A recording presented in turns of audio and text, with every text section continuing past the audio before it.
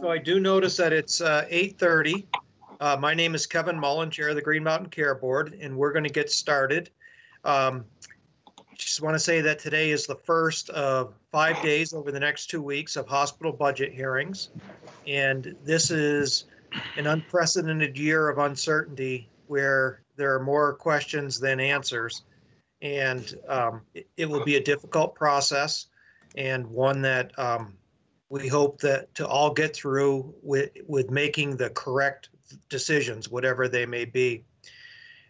So with that, I'm going to start out by offering the mic to Jeff Tiemann for some introductory comments about the hospital budgets. Jeff? Thank you, Mr. Chairman. Good morning, everyone. Great to be here as we start the hospital budget cycle. This is my fifth budget cycle as CEO of the Vermont Association of Hospitals and Health Systems, which of course represents our state's entire network of not-for-profit hospitals. As Kevin just pointed out, each year brings interesting challenges and narratives to this process for both hospitals and the Green Mountain Care Board. But this year clearly presents the most unique, most unexpected, and most perilous budgets that hospitals have prepared in my time, and I imagine in their predecessors' time. The budgets themselves and the presentations that you'll hear over the coming days, I think, are powerful and important testimonials to a few really important themes. First, the quality of care and commitment to change. You will hear how hospitals have continually worked to invest in reform, understand the specific need for healthcare in their communities, and adapt programs and services to meet that need in a challenging rural environment while also investing in reform. Second, you'll hear about stewardship and financial management, how hospitals have worked hard to contain expense growth, squeeze out costs, and seek economies of scale, even as inflation outpaces their revenue growth and regulation limits their maneuvering room. And third, you will hear about their response to the COVID-19 global pandemic. You'll hear about how hospitals have led our state's successful response. I know I may be a broken record on this, but I will continue to be. Hospitals work in partnership with state officials, with local communities, and across the healthcare continuum is literally the envy of the nation. The work to respond to and manage the pandemic, and even more importantly, to prepare for the next wave, is complex and profound, and it involves many, many elements, including, to name just a few, setting up drive-up testing facilities and other staffing resources around the need for testing, cross-training staff to meet the evolving need of facilities, making rapid adjustments to physical plants, including emergency departments and even parking lots, securing additional beds and creating surge capacity, managing transfers to nursing homes and to mental health providers, obtaining PPE, which was scarce and is now expensive and unpredictable, coordinating the distribution of critical drugs and supplies, and last but not least, providing critical, updated information to the public and being a resource to the Vermont Department of Health. With this set of issues before them every day and night, hospital leadership manage incident command in their own facilities and join 3 times per week calls at VAWS to coordinate with their peers throughout the state.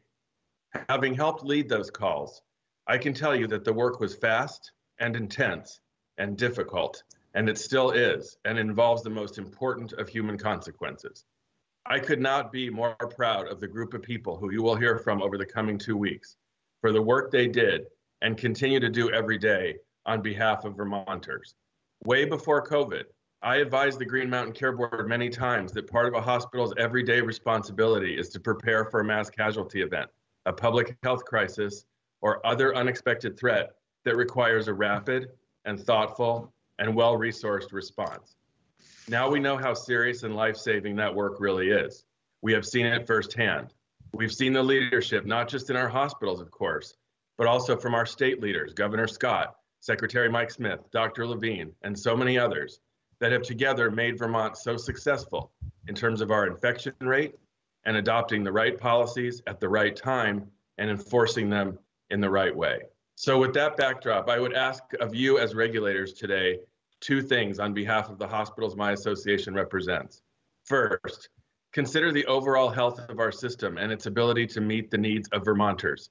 As I've also said many times, I think one of your obligations is to first do no harm. Never has that been more important than now. Hospitals need to be strong and healthy to handle COVID-19 outbreaks and events. Please do not diminish their ability to respond and to be properly resourced. Such a move would harm not just hospitals, but Vermonters. And second, please evaluate each hospital request in the context of this new environment. Yes, we do have the same priorities as before, better care at a lower cost. But we also need to consider that budgets are still subject to significant change and uncertainty, including lost revenues, new expenses, staffing shortages, drug costs, and all the other factors that together make this cycle like no other. As always, I really appreciate the opportunity to provide these remarks and offer some context before the hearings begin. Our hospitals have a lot of important information to share about the care they deliver every day, the heroic work they do to save lives and make life better for others, and the amazing, often superhuman efforts they have undertaken in recent months to keep Vermont as safe and healthy as possible for all of us. I want our hospitals to remain strong and vibrant and focused on the right things, and I know you do too. Thanks for listening over the next 2 weeks, and thanks for giving me the time this morning. Thank you, Jeff. Susan, did you want to make some introductory remarks? Just some reminders. First of all, the public comment period for the hospital budgets started August 14th. It goes until August 31st, with the reminder that we do take public comment 24/7, 365 days a year, but we would like those comments in before the 31st to be considered with these decisions. As folks are presenting, if you could use the slide number, because folks on the line might be using our website to go through the slides, that would be helpful. The materials for the hospital budgets, the narratives, the slides, etc., are under, they're on our website under FY 2021 budget. So on the left-hand side of the page, you'll see hospital budget review, and you're going to want to click on FY 2021 budget. Reach out to Abigail if you are having difficulty finding those materials. And then last but not least, Abigail did publish a message. I don't see it on the chat right now. Maybe Abigail, you can republish that. We want to make sure that folks know that you cannot use the chat function as a public comment. We request that you either verbally share the public comment or send that public comment to the Green Mountain Care Board public comment webpage. So with that, I'll turn it back to you, Mr. Chair. Thank you, Susan. And thank you for mentioning, I was going to ask everyone to refrain from using the chat comment, so that's a very good thing. There will be a period for public comment later. Claudio, how many witnesses will you have? 2, myself and Judy Fox, our CFO. Kim, if you could swear them in. Good morning. Would you please raise your right hand? Do you swear the testimony you are about to give shall be the truth, the whole truth, and nothing but the truth, so help you God? I do. And would you please both just state your names for the record? Judy Fox. Claudio Fort. Thank you. And whenever you're ready, Claudio, you may begin. Okay, I am going to present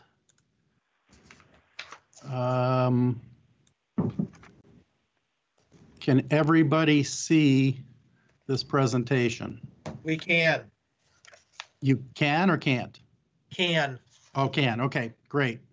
Well, Abigail briefed us well as she was preparing us for this unique type of meeting. I will tell you, I also tried to grill Abigail to find out really why is Rutland Regional the first budget presentation? Is it because we're kind of the fluffy warm-up act? Or are you eating your broccoli first? And we're going to have some challenges. So I guess the next hour or so will bear that out. But I will tell you, Abigail was a steel trap. We didn't get anything from her. So anyway, here we have this morning myself, I'm the president and CEO at Rutland Regional Medical Center. This is my third budget presentation on behalf of Rutland Regional. Prior to that, I was 10 years at North Country Hospital in Newport.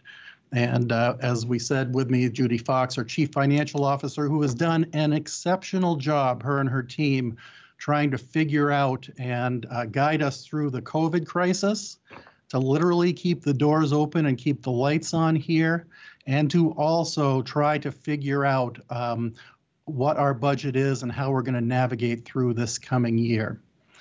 With us also on the line, and again, I don't know exactly who we have, but we have members of our board of directors, and we have members of our executive leadership team and others from the hospital who we've invited to join us. So as most of you know, you've been through this before and you've heard our story. Rutland Regional, we are an independent, not-for-profit community hospital. We're the second largest hospital in Vermont. We serve an area in the southern part of Vermont that encompasses 60,000 patients. We're a full-service community hospital. We have 144 inpatient beds. We have a 12-bed intensive care unit, step-down units, a very active emergency department, one of the second largest ED in the state. We have a little bit less than 1,721 employees. We'll talk to you about some of the cost cutting we've unfortunately had to do over this past spring. And we have a full complement of medical staff. We are proud that Rutland Regional has always stuck to the knitting and focused on the things that matter: our employees, our patients, our quality of care, satisfaction, and the providers who deliver that care. And as you can see, we've realized a number of national awards and recognition for the quality of our care. Most recently, and this isn't something we subscribe to, U.S. News and World Report named us one of the top 100 hospitals in the country for joint replacement. And that is a mark of pride for us. Dr. Boynton, our Chief Medical Director, and his orthopedic team, and everybody in the OR, from the housekeepers to everybody. What this means is you don't have to go to Rochester, Minnesota, to the Mayo Clinic to have some of the best outcomes in the country for your knee or hip replacement surgery. You can get it right here in Vermont, here in Rutland. So we have worked hard and under Judy's stewardship of the finances here to make sure that we are in compliance with meet the letter of the Green Mountain Care Board's budget parameters. We are also taking a leading stance in advancing health care in Rutland County. And we do some things that no other community hospital in Vermont is doing, providing mental health and substance abuse services. We are the only acute care hospital that has level 1 beds in-house. When we stepped up after the closure of the state hospital due to Hurricane Irene, and we provided those services, which have had a statewide impact. And then, you know, up until about 7 years ago, there was no medication-assisted treatment program for people who were suffering from, and families who were suffering from the scourge of opiate addiction. And about 7 years ago, as a result of urging from Project Vision here in Rutland, Rutland Regional stepped up to the plate. My predecessor, Tom Hubner, and the staff stepped up to the plate and opened the Westridge Center, which provides methadone and Suboxone treatment for people. And we, as of today, we have 350 to 400 people that we've given parts of their lives back. They can hold down jobs, they can function, they can be present for their families and loved ones. It is a really important part of our mission and what we do here. So with COVID, you're going to hear probably 13 stories of hospitals like Rutland Regional that have done some heroic things in response to COVID. We've done a whole host of things. We, early on in this response, we developed 3 principles. First and foremost, to protect our patients.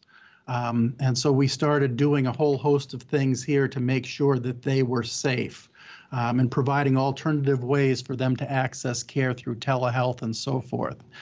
At the peak of COVID, of the surge back in April, we had 5 active COVID patients in-house, and we had about 10 PUIs, persons under investigation.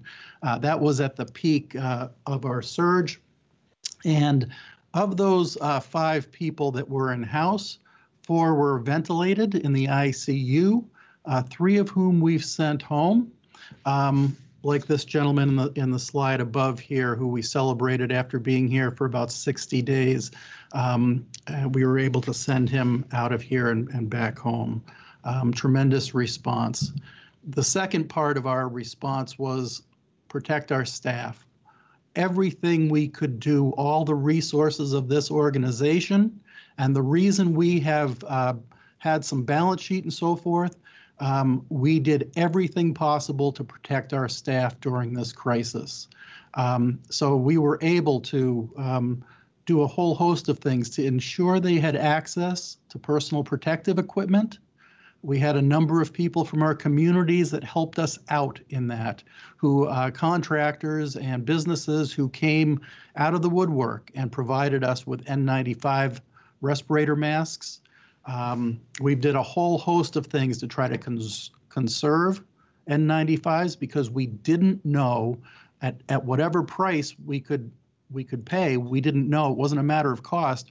We just couldn't access those back in March and April, and we were tremendously afraid that our staff were going to be doing high-risk procedures like intubations, wearing bandanas around their face. And because of the work, the incredible leadership of folks like Betsy Hassan, our Chief Nursing Director, Todd Gregory, the Medical Director for Emergency Medicine, Rick Hildebrandt, our Medical Director for Hospital Medicine, Dr. Mel Boynton, our Chief Medical Director, and all the clinical leadership, we were able to make sure that our staff were protected. They had enough N95s, enough personal protective equipment, and so forth.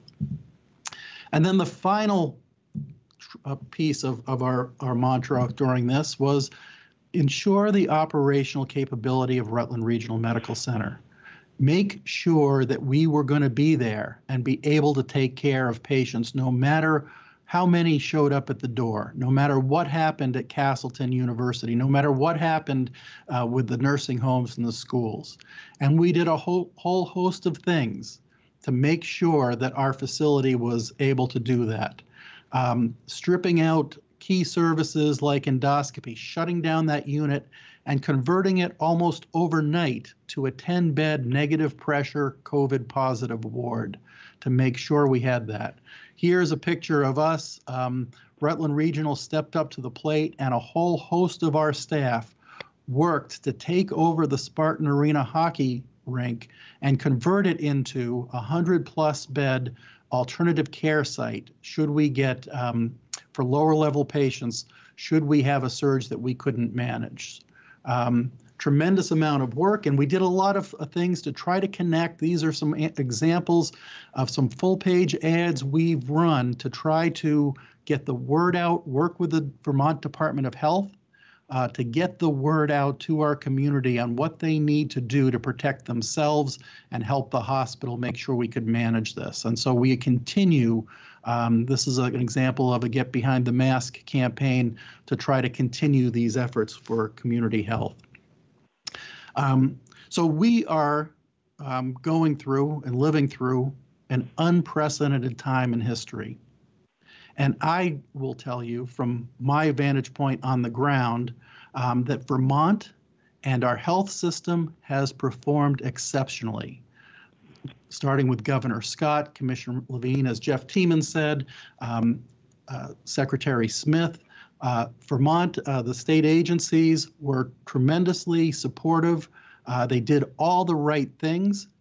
And I will tell you, I also include you, our regulator, in that. We appreciate you understanding the stresses that our staff were under during the crisis period of COVID.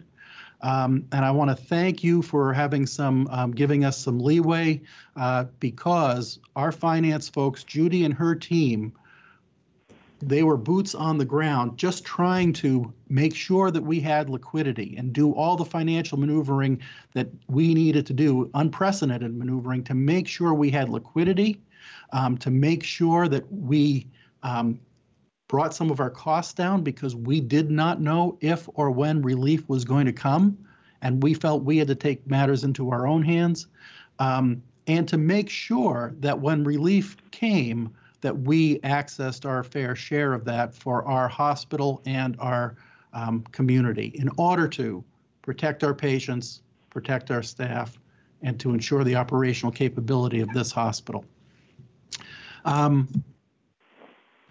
So you are going to hear, Judy's going to take over in a couple minutes and talk about some of the details on our budget, but we followed several principles to guide our budget. Our goals were to safeguard the long-term financial viability of Rutland Regional through this contingency phase of COVID, to continue to provide access to our full range of healthcare services that are necessary to meet the needs of our community, and to provide a safe environment for our staff to work and patients to receive care. Those are the principles that have guided our budget this year.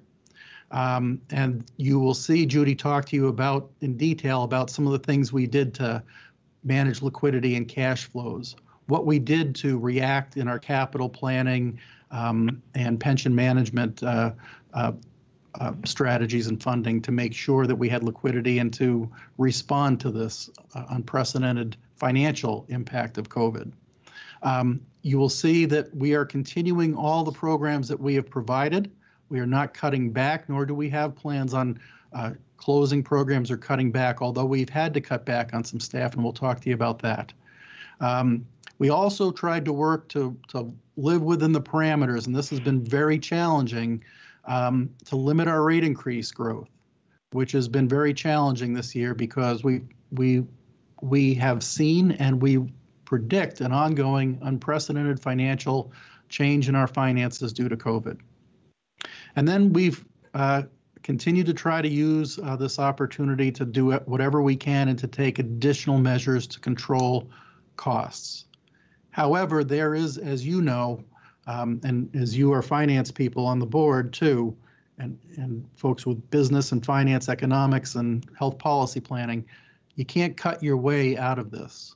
There is no amount of overhead you can reduce. At some point, you have to go to look at programs, and we hope we don't get to that point. And the budget we presented to you, if the assumptions hold true, we won't get to that point over the coming year. So this is the 11th or 12th hospital budget I presented in Vermont between BSHCA and the Green Mountain Care Board, and never before have we operated with the uncertainty that surrounds this year's budget submission. And Rutland Regional, and I think you're going to hear from the other Vermont hospitals, we went into this crisis following several years of financial challenges and financial constraints. And as you'll see from our presentation, our ongoing recovery from COVID is the basis for our financial plan this year. And we are certainly not out of the woods. Our message to our staff and our community, although we have great fatigue from this, is we need to stay the course. We still have an unprecedented uncertainty. We are still in the contingency phase of operations. We are not back to business as usual or conventional operations. So we've struggled to manage several competing goals as we presented our budget. One is to maintain our health services to support our community through this COVID crisis, including expanding testing and all that goes along with that. Two is, how do we continue to advance healthcare reform and move and make the transition towards value-based care, which ultimately will be the thing that makes the change in how we finance and deliver in controlling costs and increasing quality in healthcare I firmly believe. And then the final thing is, how do we manage the overwhelming financial tightrope of keeping rates low while maintaining essential services for our community? Rutland, Vermont is not an affluent state, and Rutland, certainly Rutland County that we serve, is one of the more socioeconomically challenged counties of the state.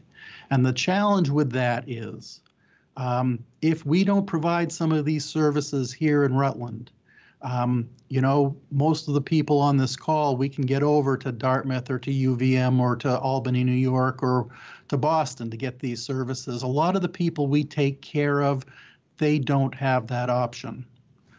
So with that, I will turn it over to Judy Fox, and we are on, I'm sorry, folks, my one instruction from Susan, I got carried away and couldn't even handle that. So I'm going from slide 9, principles to guide the budget. And now we are on slide 10, the balance sheet, and I'll turn it over to Judy Fox. So good morning. Just transitioning on from, I'm getting a little feedback. Is anyone else? Yeah, are you using your phone and your computer, Judy? I am not. I think it's better now. I think we're good. Okay. So transitioning from Claudio's overview to the detail of the budget, we're going to take you through a very kind of financially based budget that honestly we got back to basics and looking at ways in which we just preserve our strength financially so that, as Claudio alluded to, we're here to offer all of those services that our community requires, as well as supporting our staff and our patients. And central to that was our balance sheet. We knew this is not a year where we can build additional capacity and strength in our balance sheet. Our focus was merely to maintain our balance sheet pre-COVID, if you will. And in doing that, we looked at both our working capital and what's required there, as well as long-term strategic plans. And you'll see that our balance sheet is an effort to maintain basically our 2019 balance sheet strength. And next slide, Claudio. Looking at some of the metrics that are driven off from that balance sheet, days of cash on hand. So it's been very volatile. As Claudio alluded to, we were very quick to look at liquidity options, both in lines of credit, Medicare advances, and we did see a spike in have a spike in our days of cash as of July and through September. That is eroded as we pay back $25 million to the Medicare advance. That's where you see we'll come back down to kind of pre-COVID measures, sitting above about 215 on our days of cash. Our average age of plant, this is contemplated. You see that we have, in this case, an older plant is a weakening metric. That was contemplated. That was something that we felt we needed to do in order to maintain our balance sheet and maintain that strength. It's also in how we chose to invest in our assets. We're building a medical office building, long-term 40-year asset. That does play into that average age of plant. So although we do see weakening there, that was something that we understood going into it. Our most restricted metric on our balance sheet is our debt service coverage ratio. You can see that this is a ratio that we've not been able to get back to pre-COVID, 18-19 levels, and this is a result of restricting our operating margin. We are coming into this budget with an operating margin below 1%. The operating margin is what drives the debt service coverage ratio. So although we have additional capacity to take on debt, that is not something we would entertain at this time, just because of that debt service coverage ratio or days of cash. Our cash balances are critical. You're going to hear a latest kind of information on Rutland taking a deeper stance in OneCare and looking at our Medicare program, which we don't have reserves built for. Balance sheet strength requires that. And then, of course, our age of plant, where we've really put in forth changes in our strategic position in how we invest in capital. Next slide. And with this, our focus for many of our strategic decisions in 2021 result primarily from our available cash flows. We look at where we are, we look at our contribution to margin, both from our investments and our operating margin, and then decided where our deficits were and what we could afford to fund off income statement. Those things primarily are pension funding, the way we invest back into our capital structure, both with equipment and buildings. And in both cases, we've restricted both contributions to pension and our investment in capital. Investment in capital, we've taken $5 million off the table in funding. And with our pension, we've eliminated a $2 million pension contribution that we have committed to as an organization over the past number of years. There are different risks associated with both of those. There is still some risk in our available cash flow. This is predicated on a market that does return a margin in about 4%, which drives about an $8 million investment increase. It is predicated on us managing, which you're going to hear, a $12.7 million decline or decrease in our cost structure. No additional inflationary pressures, and that we do not have extensive capital investment requirements beyond what we know today for infrastructure and equipment as demanded by our response to COVID. The other piece that we're very focused on from a cash flow standpoint is in 2023, we will have to remarket debt. And we'll have about $15 million that we need to remarket. We need to go into that remarketing at a point where we've demonstrated trends that are sustainable and profitable, and something that we would have investors and banking institutions willing to take our credit. Next slide.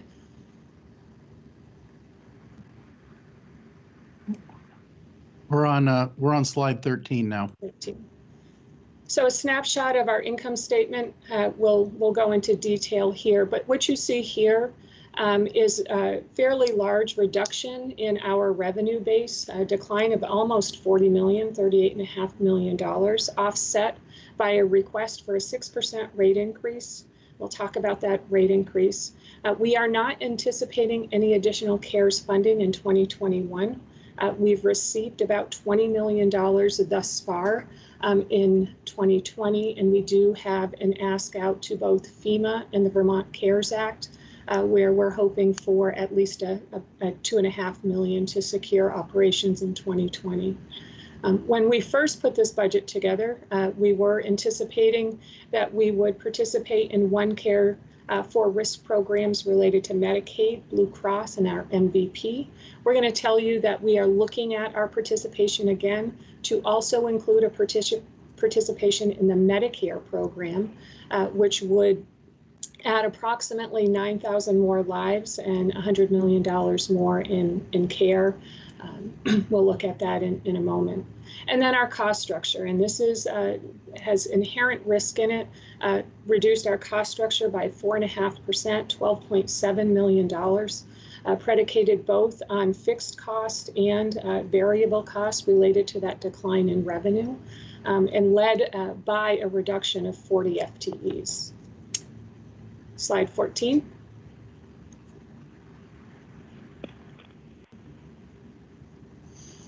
But to get there and to understand where we landed for 2021, we really needed to come to terms with our 2020 performance and where did we think we would end as of September 30th of this year. Given the just difficult past 4 months and the volatility in revenue, looking back at where we were in the heightened COVID days, we were losing and $500,000 a day. That's expenses over income, and wondering and trying to determine where our patients were in confidence and coming back to receive care. So we have early on projected kind of a restart, if you will, of volume. You can see our projections there where we really began when we opened back up services in May. We projected a 20% increase and then layered on additional increases in June and July, and holding as of July at about 80%. Those have rang primarily true, our projections, such that if you look as of July of this year, we are behind our budget by about $28 million in net revenue. So we've got August and September left to go. There's our CARES funding. And so the net impact of this is a deficit from budget. This is not an operating margin deficit, but a difference of where we thought we would be in our budget of operating margin of 2.5% or $6.7 million. We think we're going to come in somewhere around 1.3 million. Next slide. And it's important to understand why hospitals need an operating margin. This isn't something that is just kind of picked out of the sky, if you will. It's very contemplated, and it is a result of cash requirements outside of the profit and loss statement. And for Rutland, it has been very consistent in our approach to operating margins.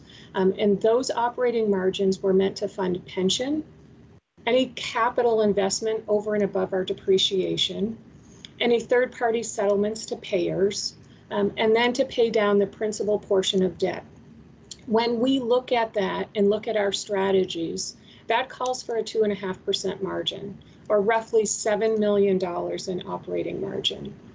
When we looked at how to attain that this year in 2021, given the drastic decline in volume, we knew that that was not going to be attainable.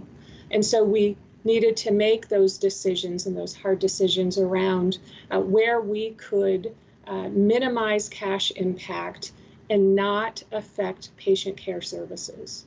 And for us, that decision, as we've talked about, we're not funding our pension plan. That's a cash savings of $2 million. We've held our capital investment to our depreciation. Our strategic position has always been that we would invest in capital at about 1.2 times our depreciation. This year, that was not attainable. We don't believe we have any large third-party settlements. We do have to pay principal on debt. So where we landed was with a modest 0.7% operating margin, which yields $1.7 million in cash, and that is primarily to pay the principal on our debt. What this allows us to do is support operations with operations. This is very different than where we have been over the past 5 years. Over the past 5 years, if you look at our operating margin budget compared to performance, we're down by almost $12 million, or 39%. This required that we transfer from investments to operations $13 million. That was 8% of our corpus at that time of our investments. So we know that's not sustainable. We think this is realistic, and we think we can manage to this. But again, this is the reason why we needed an operating margin, and we can't go lower than this. Next slide, 16. Let me just add in here and provide a little color commentary. This is our operating margin, what we budgeted in the blue, and what we actually achieved for the past several years here. As some of you recall, in 2016, we had somewhat of a windfall banner year where we had about a 5-6% operating margin. And midway through that year, we gave some of that back by actually having a mid-year rate reduction of about a little over 5%. And as you can see in 17, 18, 19, given the parameters that we had to work with, we've never fully recovered from that. There is a negative compounding effect on a rate reduction. And as you can see, going through this was the challenge as we entered into COVID. 2021 is a conservative budget, but we will need to get back to this standard level of 2.5% operating margins, or we risk weakening ourselves financially. Okay.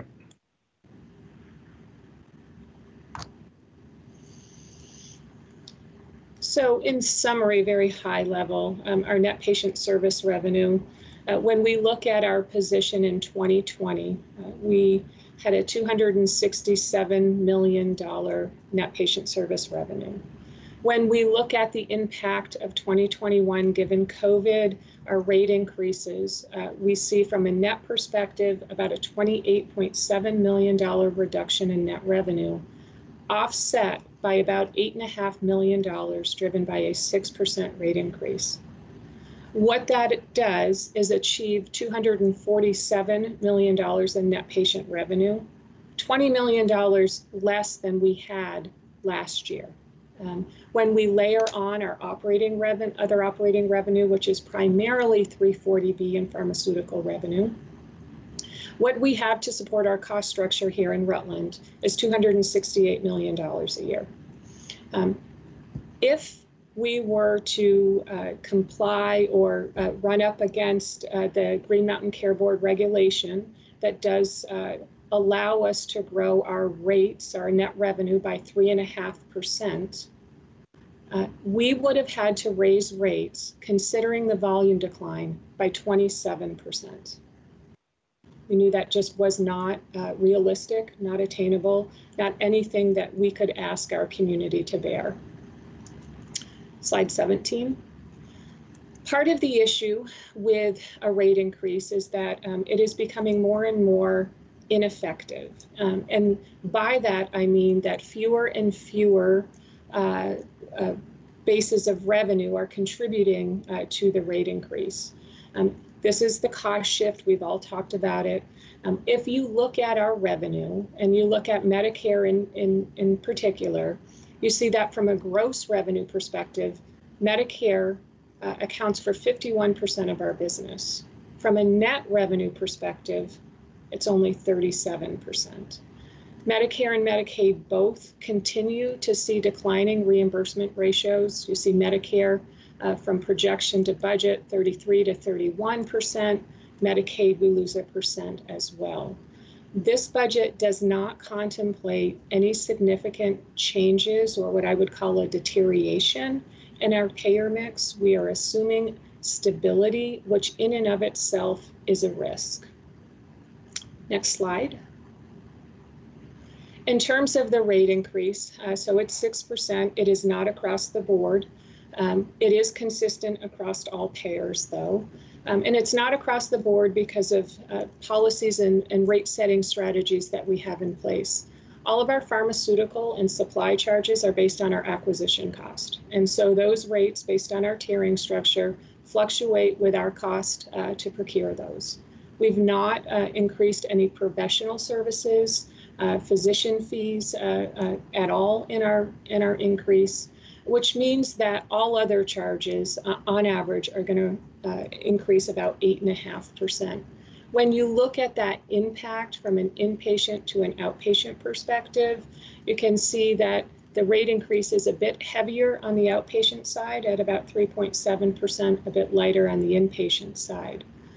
It's driving about $8.3 million of net revenue. Next slide. Slide 19. When we look at our past requests to the Green Mountain Care Board and we look at where we are compared to other Vermont hospitals, we are on the lower end of the rate increase. And this is driven by that 2017 decline in our rates of 5%.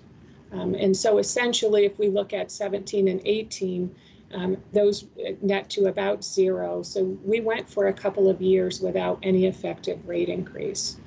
Going into this year, our average approved rate increase was 2.9%, again, at the lower end of the scale. Slide 20. In terms of just the base of the budget volume, and this was important for us to understand. It is difficult to pin down. We are still understanding volume patterns with COVID.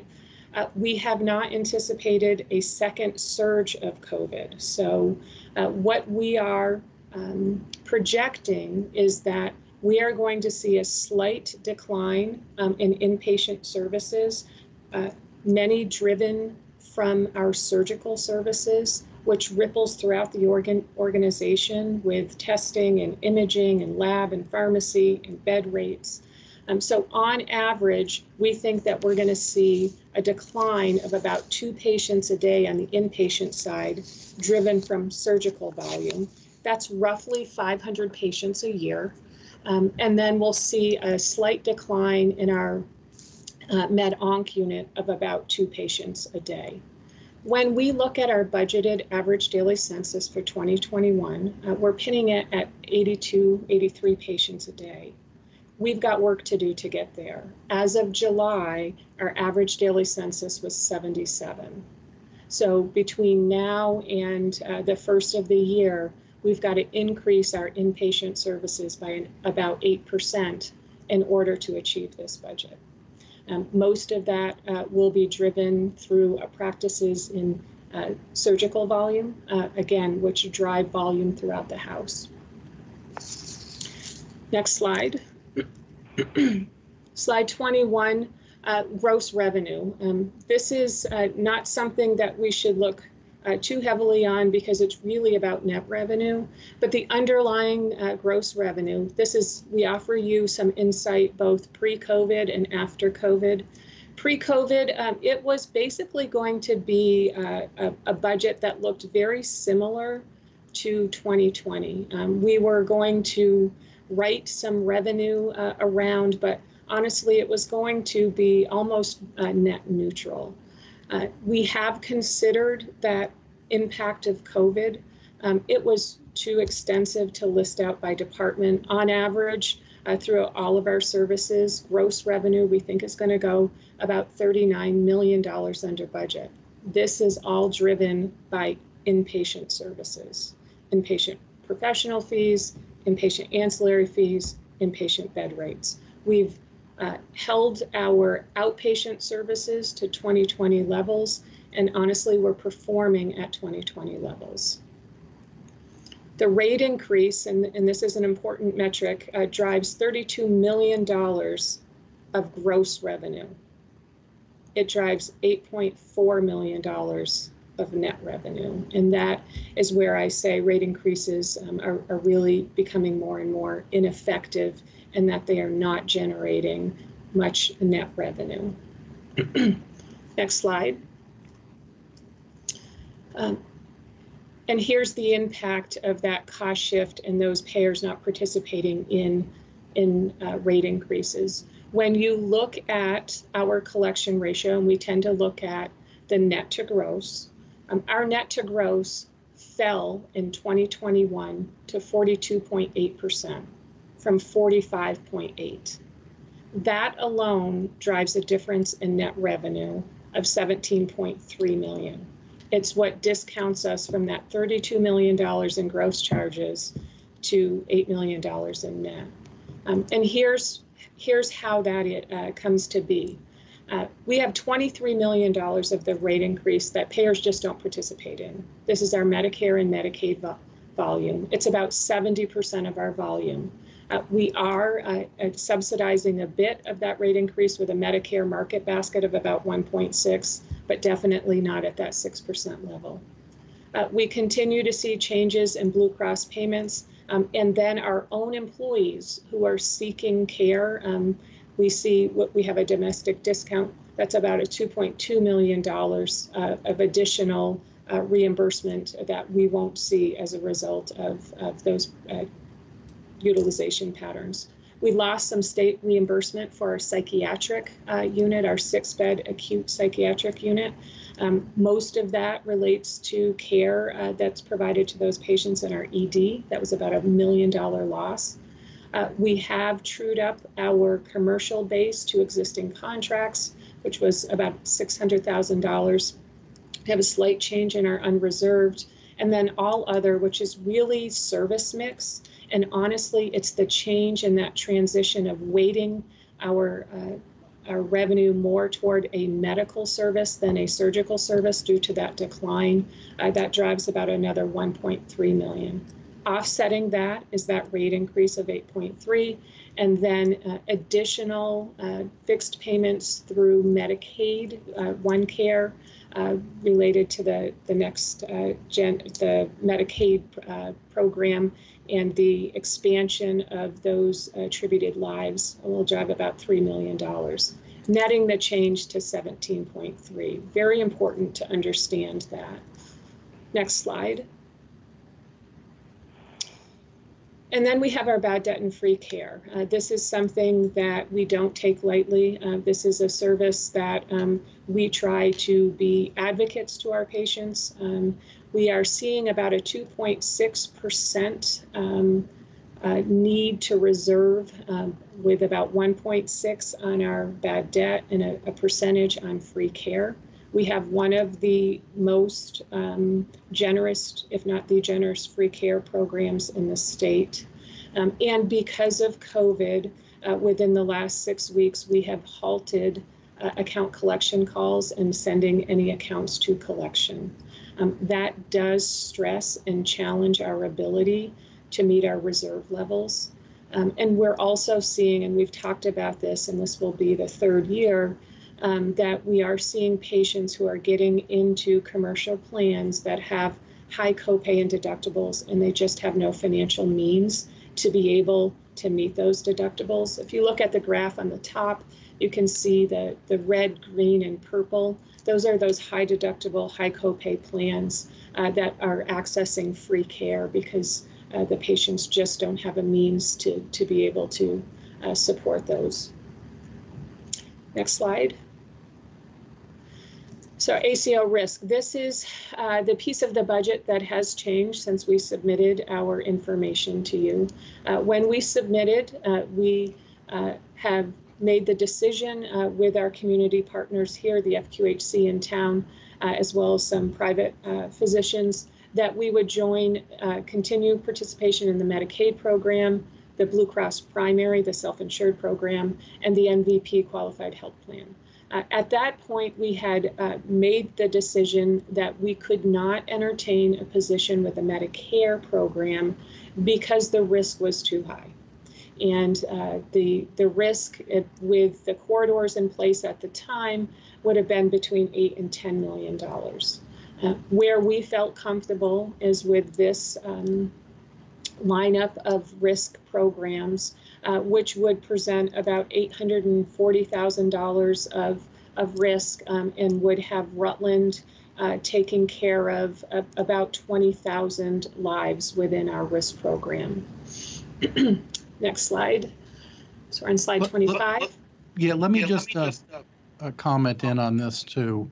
I think one of the things that we have seen is in response to the COVID crisis is the OneCare ACO has done a lot of very impressive and important things to try to make it feasible for us to stay in the program and potentially even expand our participation in the program to the Medicare program. And I understand that the Green Mountain Care Board also had some influence in negotiating with federal Medicare program about our risk corridors. But the founders, both UVM and Dartmouth, and the Vicki Lohner and the leadership of the OneCare Accountable Care Organization have done some really challenging things to bring down their overhead in order to bring down our dues and to bring down our risk exposure so that A, we can stay in this important program for Vermont and for Vermonters and for our healthcare system, and B, make it attractive to us that we might be able to, it might be feasible for us to look at extending into the Medicare program and thus help the state achieve some of the scale targets that were established several years ago when this novel program was established. So very good work, and I don't think they're recognized enough from the Accountable Care Organization and the commitment of UVM and Dartmouth as the two founders of this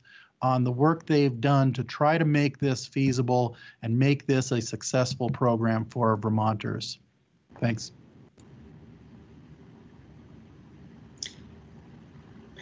So as Claudio just stated, we've seen some remarkable response from OneCare, such that looking at our first year of participation, had we not participated in OneCare, our operating margin would have been $2.1 million more than what we presented. And there are primarily three reasons for that. The first is risk. We will be submitting a check to OneCare for about $900,000 to cover our portion of the risk. We really bumped up against the risk corridors. Without those corridors in place, our risk would have been over $2 million. We see those ACO dues, which fund the infrastructure of the ACO, as well as all of those population health payments. That was about another $1 million. And then the other piece we track is the care we provided to our patients within our services here at the hospital versus those fixed payments. Had we not been in, we would have received about $280,000 more in fee-for-service than we did in fixed payments. You can see in 2020 that is coming down. The biggest piece here is that it's still an unknown. We saw that just stoppage of services, how is that going to impact our Medicaid basis? Are there going to be ramped up and accelerated services at the end of the year? But really where we were focused on is 2021. And this is the hard work that Claudio alluded to of the ACO, where really working with the payers and narrowing the risk corridors, that was significant for us to be able to continue to take on risk. Engaging primary care and risk management helps us better align ourselves for community services and care management services here. We see the continued year-over-year reduction in the ACO's expense.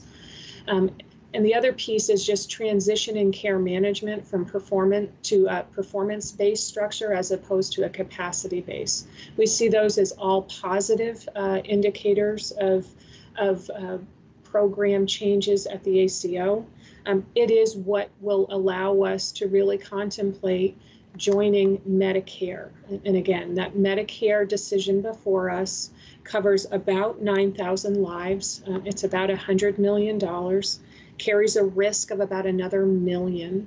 But what it will do is provide about $500,000 of additional care management support to our community so that we can continue to build and enhance those programs. Slide 26, other operating revenue. The piece I really want to leave you here with is, so this is $20 million. It helps support our cost structure, really important. 75% of it comes from pharmaceutical programs, either our retail pharmacy or our 340B pharmacy program. Next slide. Without 340B, we would stand to lose substantial money. And in fiscal 19, we would have lost $10 million. We would have lost money in 18 as well as 17. We're not unlike any other Vermont hospital. Without 340B, all hospitals are at risk for significant instability and significant losses. This is a program that is under an enormous amount of scrutiny. Payers all want changes. The federal government is looking at changes. CMS is looking at changes, all related to really minimizing this this program for community hospitals. It is important to us.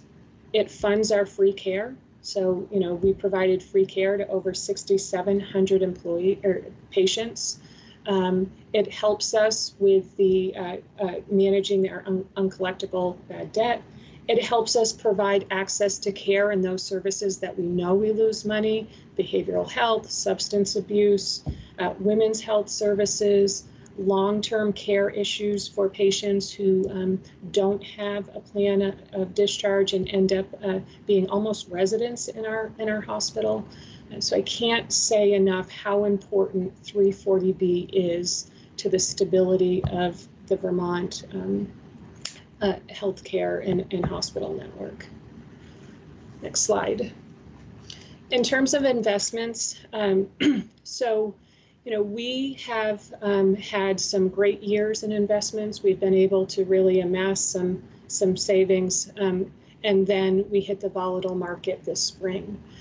We are not being exceptionally draconian, if you will, in our investment returns. We are assuming a 5-year average, which says that we're going to generate about 4.2%, which is equivalent of about $8 million of investment margin. This is in line with our benchmarks.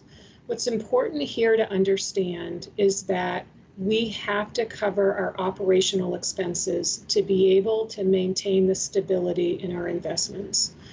If you look at any growth in our investments, it has been truly just related to market. In fact, over the last 4 years, we've had to draw $13 million, about 8% at the time, of our investment corpus to cover operational losses. And you see that in 2018, where we really had to move money in order to cover those operational needs because of the lack of an operating margin. Next slide. Here's where the tough work really came in. And honestly, there's an enormous amount of risk inherent in what I'm about to share with you. So when we looked at that net patient revenue and we saw the $20 million decline year over year, that had a direct impact on our cost structure. And so we were looking at ways in which we could curb our spending and or limit our operating margin. We had a very engaged senior leadership team here who came together and really made some tough decisions. We have cut our cost structure by $12.7 million, 4.5% budget to budget, and no cost or program was off the table. Physician costs went down 4%. We reduced staff 40 FTEs, driving about a $2 million change. We've also put in some very tight protocols on premium pay and overtime. We have cut our temporary staffing, and we have canceled close to 25 contracts over the past few months, looking at only staffing with temporary staff in those hard to fill areas, primarily our OR. Pharmaceuticals, Jonathan Reynolds, VP here over that cost center, worked hard to find savings there. We've actually moved our wholesaler from Cardinal to McKesson, so we're seeing some nice positive reductions there. This is also linked to the decline in revenue as well. So there's a fixed piece and there's a variable piece. Our pension programs, so even though we have let up on contributing to our pension program, we have a very engaged fiduciary team looking over our pension program, led by actuaries, our investment advisory committee, and our investment advisors. We were not at risk at all during COVID for a decline in our funded status of our pension plan. Our pension plan is considered model. And here is the result of a model pension plan. It actually gives back. So those returns in our pension funding status has helped us maintain our cost structure here. Disproportionate share, this is a calculation at 6% of net revenue. Depreciation, this is really limiting our capital spending. Again, we took $5 million of funding off the table, really trying to match spending to depreciation. And then everything else basically comes to about zero. We couldn't get any further. And so that's where we made the tough decision around our margin. And we reduced our margin by $5 million. And again, only covering that debt service with our existing debt and then the medical office building. What you don't see in that lineup of cost reductions is the cost avoidance. We also have made the very difficult decision that we would forego any salary adjustment program, cost of living market in 2021. This represents a cost avoidance of $2.7 million, and it also puts inherent risk on our table as we think about the labor market and our competitive recruitment environment and not running to temporary staffing to fill vacancies. So this is something that we continue to manage on a daily basis and really look at our recruitment and hiring practices. Next slide. I just want to add in here, I want to give a shout out to our union. This would not have been possible without their cooperation and compliance and agreement to put off wage increases for the coming year. And we've had a good partnership with them throughout all the challenges and changes that we've had. And I feel very fortunate that we have the nursing union that we have that has been really good partners in these extraordinary times.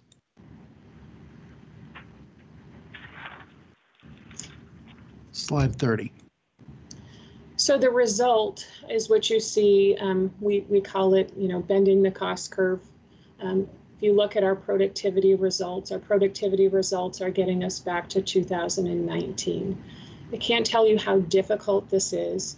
It's a reduction of 40 FTEs.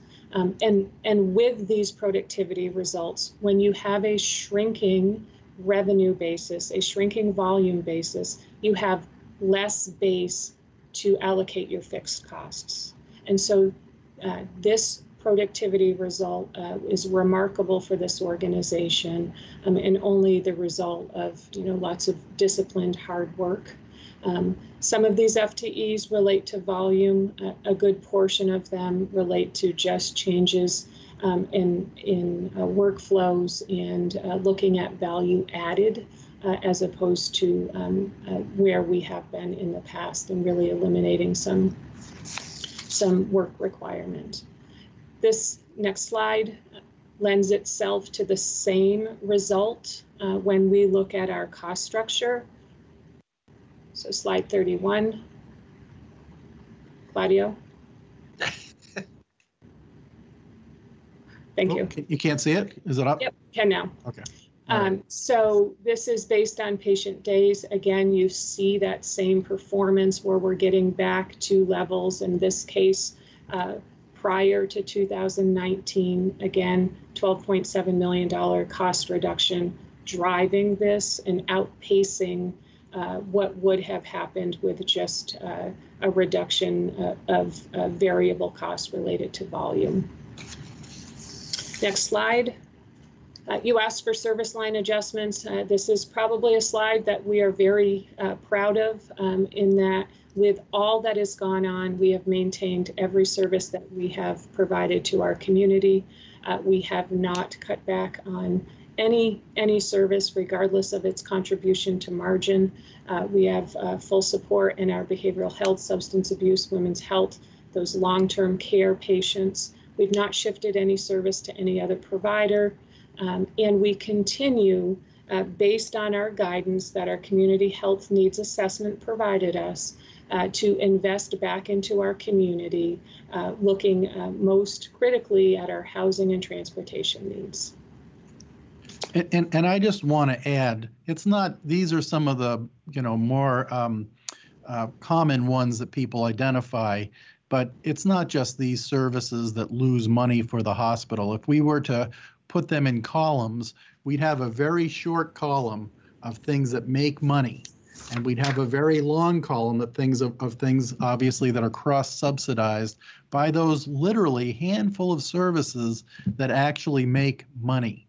Outpatient surgery, not necessarily the inpatient care, Diagnostic procedures, obviously our 340B and pharmaceutical programs, there's a small list of those things. So, we could spend a whole hour talking about that and the cross subsidy and the challenges with maintaining those services.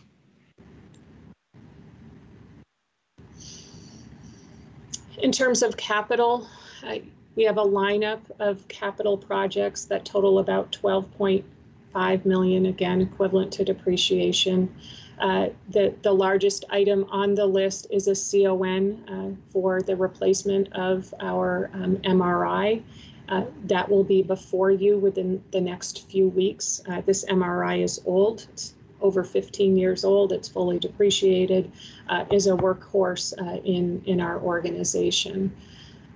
Aside from that, just tough decisions on balancing medical equipment with the need to keep our infrastructure up to date and efficient. What you don't see here is funding for additional COVID considerations, and this is why we've restricted our routine capital. We know that we have to consider air handling, testing, patient distancing, disinfecting, and we are in a process of looking at each of those. In fact, air handling, we are looking to make every ICU room a negative pressure room. That's going to cost about $1 million. You don't see that in our capital plan anywhere. We are also trying to move our curbside testing to a permanent location before winter strikes. Those individuals, both in the clinical side and the registration side, out there in all of the elements, whether it's raining or 102 degrees in full PPE, a very difficult situation for them. So that is a priority project. Those projects, we are going to look for state CARES funding, FEMA funding first, and then we will look to our investments. And we will use those investments very prudently to fund those projects. Let me just add on testing. This has been a real focus of our organization. We were the second hospital in the state to be able to ramp up and do in-house PCR molecular COVID testing in-house. We had an instrument in place, a high volume instrument, and we geared that up in order to be able to do that. The challenge has been is we have not been able to, we've had interruptions in the supply chain of reagents and materials to conduct this testing in-house. And the importance of doing this, both for the hospital operations and for our service area, the businesses, the jails, the nursing homes. Now, I know the state is coming in and they're managing some of this, but for us to be able to do local COVID PCR testing and to be able to get results back to clinicians within the same day is really helpful for our businesses to be able to stay open and us to manage over the next coming year of the uncertainty that COVID's going to have, especially in the fall, especially over the winter time, and how we do. We have issued purchase orders for 2 other high volume PCR platforms. Our strategy is to diversify our base of testing for this. We have a local community benefactor that has graciously and very generously helped us. They have seen the importance of this for our community. And so we are trying to, however, the challenges as the rest of the country has heated up, our delivery dates for this equipment have been pushed back. But we do have a second platform that we hope to have online by the end of September. That will be very helpful for us. And hopefully with a number of areas, if we can the original platform that we currently have, we have enough volume to run 100 to 150 COVID tests per day. However, the supply chain interruptions have restricted our ability to run only about 20 to 30 tests per day. So we're trying to prioritize that testing for clinical needs, for people that we need immediate results for, are getting in-house testing, and the rest we're sending out through the UVM, State of Vermont, and outside reference lab, Mayo, et cetera, network. So real important piece of our ability over the next the fall and winter to manage this is our ability to be able to provide access to testing. Claudio, we've heard that from other hospitals as well. By diversifying the machinery that you have, is it easier to get certain rapid sapient media kits than others, or what's the theory there? Well, we think that's the key, diversifying our supply chain. So if vendor A, we have supply interruptions, hopefully vendor B, we can get it from vendor B, and vice versa. If vendor B, just having a more diversified portfolio and more avenues of getting that, so that we can continually have those test kits that we need to run those tests. In preparation for receipt of those machines, have you already ordered the media, and has it come in? They won't send us, Chairman Mullen, they won't send us the test kits until we have the machine up and running and validated. We have to the lab folks have to build the test and validate the testing.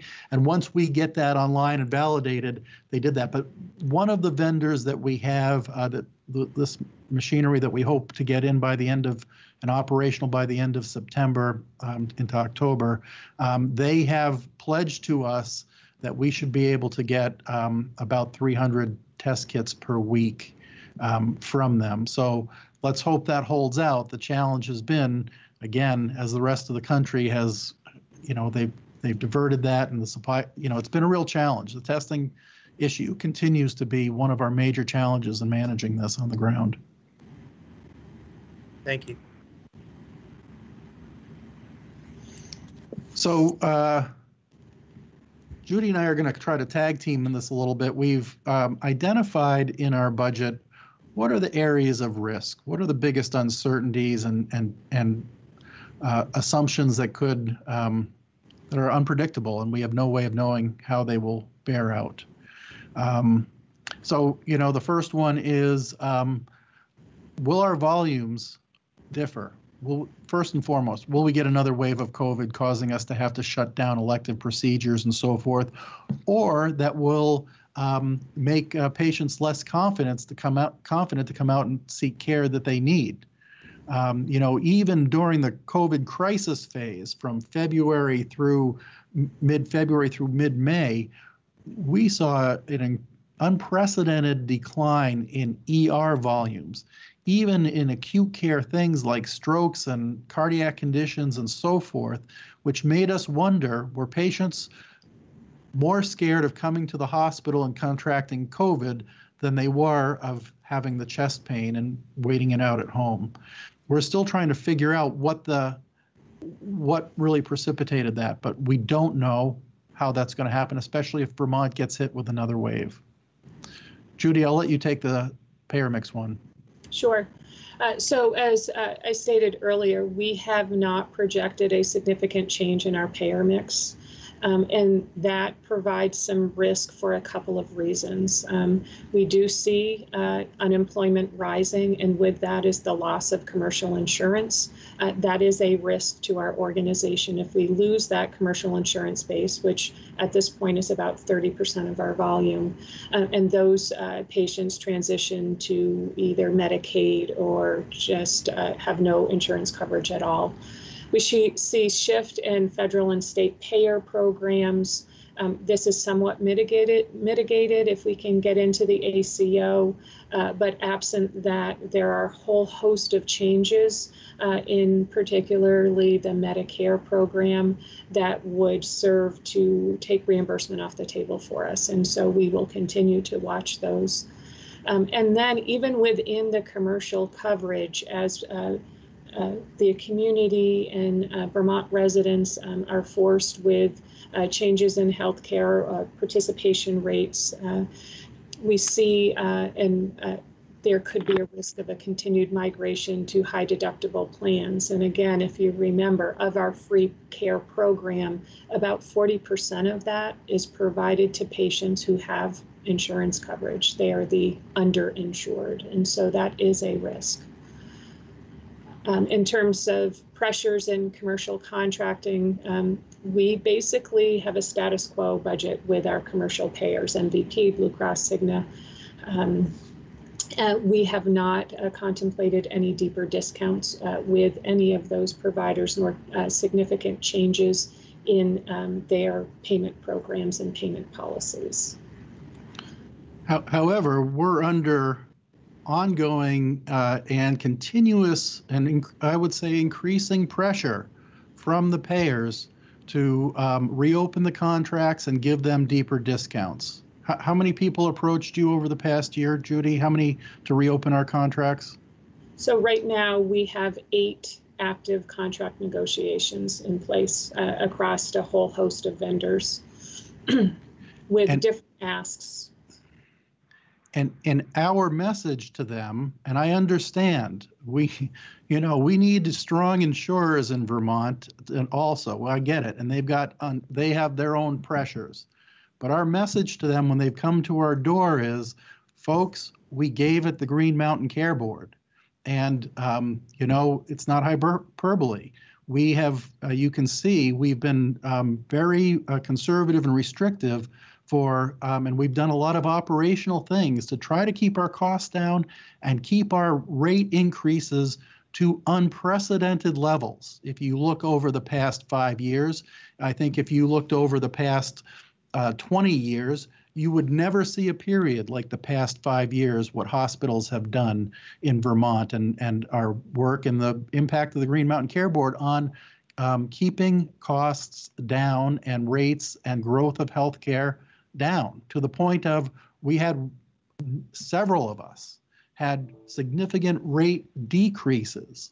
Never before has that happened yet. However, they still are coming to our door looking for more discounts, and that's when I hide in my office and let Judy take the wheel on that. Next item we have, this is maybe the most concerning item that we have, is the stability of our workforce. Will we have to go back to the contract labor market? We have not been able to because our volumes have gone down, but as we get back to and try to get back to pre-COVID levels and hopefully have some stability, are we going to do this? But, I have tremendous sympathy and empathy for everybody who has school-age children. The challenges and the stresses on those families are incredible. A lot of our staff here have school-age children, are feeling those pressures. A lot of our staff here are single parents who are trying to manage keeping their job and coming here and also taking care of their kids. And very tremendous, for all the teachers and for all those students are challenging. The other piece about our workforce is we've been at a pretty high level of change and uncertainty, fatigue. The stress of this and the mental health impact to our employees cannot be overstated. This is a big concern. We've tried to do some things and taken some of our behavioral health counselors to provide additional support and resources for our staff. But this is an ongoing challenge and an ongoing worry. And then what about our employee health? Are we going to see, we've been very fortunate in protecting our staff that we have not had any widespread transmission in-house among our staff, but what's going to happen with a COVID resurgence perhaps and a combination of hopefully we don't have a bad flu season. That is a big concern. Judy? Sure. So investment in performance, we've talked about this. We are anticipating a return of about 4.2%, $8 million. We have had a history of using investment performance to support operations. That history is a $13 million transfer. It's not that we don't want to use investments. We want to use them wisely and prudently. And things like securing our infrastructure, whether it be testing or negative pressure rooms, are what investments are there for. They shouldn't be there to subsidize operating losses year after year. So we have that risk of just remaining volatility in the market. And then our cost structure. And so when we cut costs as significantly as we did, there's a worry of scope creep, so we're all looking at that and making sure that we're very disciplined in our approach. But we also have this shifting, and we see more emphasis on our fixed costs as your revenue basis comes down. So your fixed costs as a percentage of total become a bit higher, makes it less agile for us. We see increased carrying costs due to inventory par levels, testing supplies and PPE, pharmaceuticals. Pharmaceutical spend, we have backed off on inflation a bit because of our transition to McKesson and the new wholesaler. We think that's okay, but you just never know, so that's a risk there. Employee health insurance, we're assuming the basis that we have after the reduction of FTEs. What we have not assumed is that we would become, we would have to support additional employees and their dependents and spouse, should that spouse become unemployed and need to come in under our employee health insurance. Labor market competition, first and foremost, when we forego that salary increase program, want to make sure that we don't get too far behind there and don't want to have to use that expensive temporary staffing labor that we've alluded to. Any change in building infrastructure to support COVID care. We think we've got a handle on testing and the negative pressure, but is there something else out there? And then additional roles just to promote patient and staff safety, temperature checking at doors, door access, the whole change in patient visitor policies. I can't tell you how difficult that is to manage, how emotional that is to manage, and how much resource we have to put in place to help both our staff and our patients with those changing regulations. So what you see here, admittedly, is a list of risks that are more short-term focused. And it will be, one of these risks that should we have not gotten our assumption right, that could mandate that we come back before you for an interim budget change. We think that we've got a solid approach, but there's just too much unknown. We're happy to say that in the fall, September, October, we are going to re-engage in our strategic planning process so that we can look at a full host of strengths and weaknesses, threats and opportunities, risks, and begin to more long-term range plan. But honestly, where we are today is very short-term focused and just trying to mitigate the next 6 to 9 months.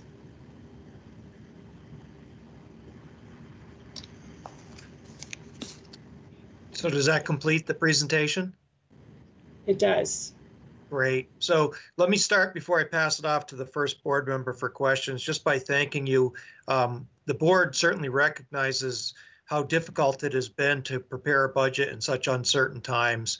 And we're always appreciative of the work. And let me just start off by saying your presentation was very thorough, and we appreciate the candor and really the long hours that went into it. So with that, I'm going to start in alphabetical order with Member Holmes. Jessica. Great. Okay, thank you. Can everybody hear me okay? Yes. Okay, great. I actually also wanted to start by thanking Claudio, you and your team, Judy, for all the work that you all did during this public health crisis. I know we're only hearing about tip of the iceberg of what had to be done to ensure that services were delivered in your community and that PPE and other, essential materials were available to protect your staff. As we approach the fall, as you mentioned earlier, Claudia, there's so much uncertainty. So I just appreciate the courage and all the hard work that you're still doing. as we're still in this pandemic. And an appreciation too, actually, for all the cost containment efforts that were, undertaken as well, and preserving service lines, particularly preventative care and all that. So a huge thank you, genuine thank you. All right, so my first question is really, there is so much uncertainty, and particularly around volume. We have just come out of QHP hearings where insurers are trying to predict what's going to happen to volume in 2021. And all of the hospital budgets have had some predictions about what's going to happen to volume in 2021. And, some are flat, some are over, some are under. Insurance companies are predicting pent-up demand. I mean, we really are in a very uncertain time. So I'm really trying to understand, in particular, your assumptions. Okay, so on page 1 of the narrative, and I think this is also the number that was in the slide. If I'm right, I think maybe this is a question for Judy. The loss in volume was about $28.7 million on net revenue. The chart, though, in the back of an appendix 1 of the narrative, it looks to me, and I might be reading this wrong, that the utilization reduction is $26.8 million. So that was a difference I didn't quite understand. And then the percentage over under in that column, do you see me on appendix 1? I just want to make sure you're with me. Probably I'm Judy. with you. Okay, perfect. So the reduction there has a 10% reduction in utilization from the 20 budget. But then in the risks and opportunities section of the narrative, it talks about under volume, it talks about the 2021 budget assumes you'll achieve 95% of the volume.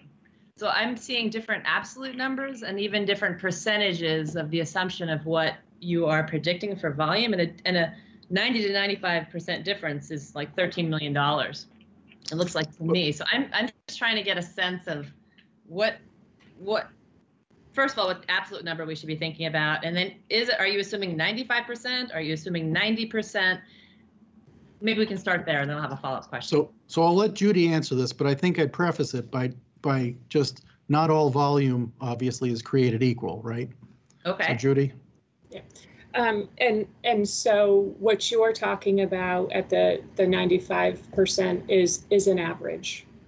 And so when we look at those mix of services, what I will tell you is that from an outpatient perspective, our assumption was to get back to the 2020 budget. And so we have budgeted fairly consistently with our 2020 budget on outpatient services. Inpatient services are another deal. And that is where our social distancing requirements have really come into play, most notably in our OR, where we have really had to kind of curb some of that volume. On the inpatient side, we are looking at somewhere between an 88 and a 90% if we use the 2020 budget as a base volume. And I will tell you, in terms of looking at how far can we go in terms of ramping back up and an acceleration of services, social distancing limits our ability. We have limited capacity. And that certainly is true within our clinic spaces, and it's definitely true within our OR theaters and space there.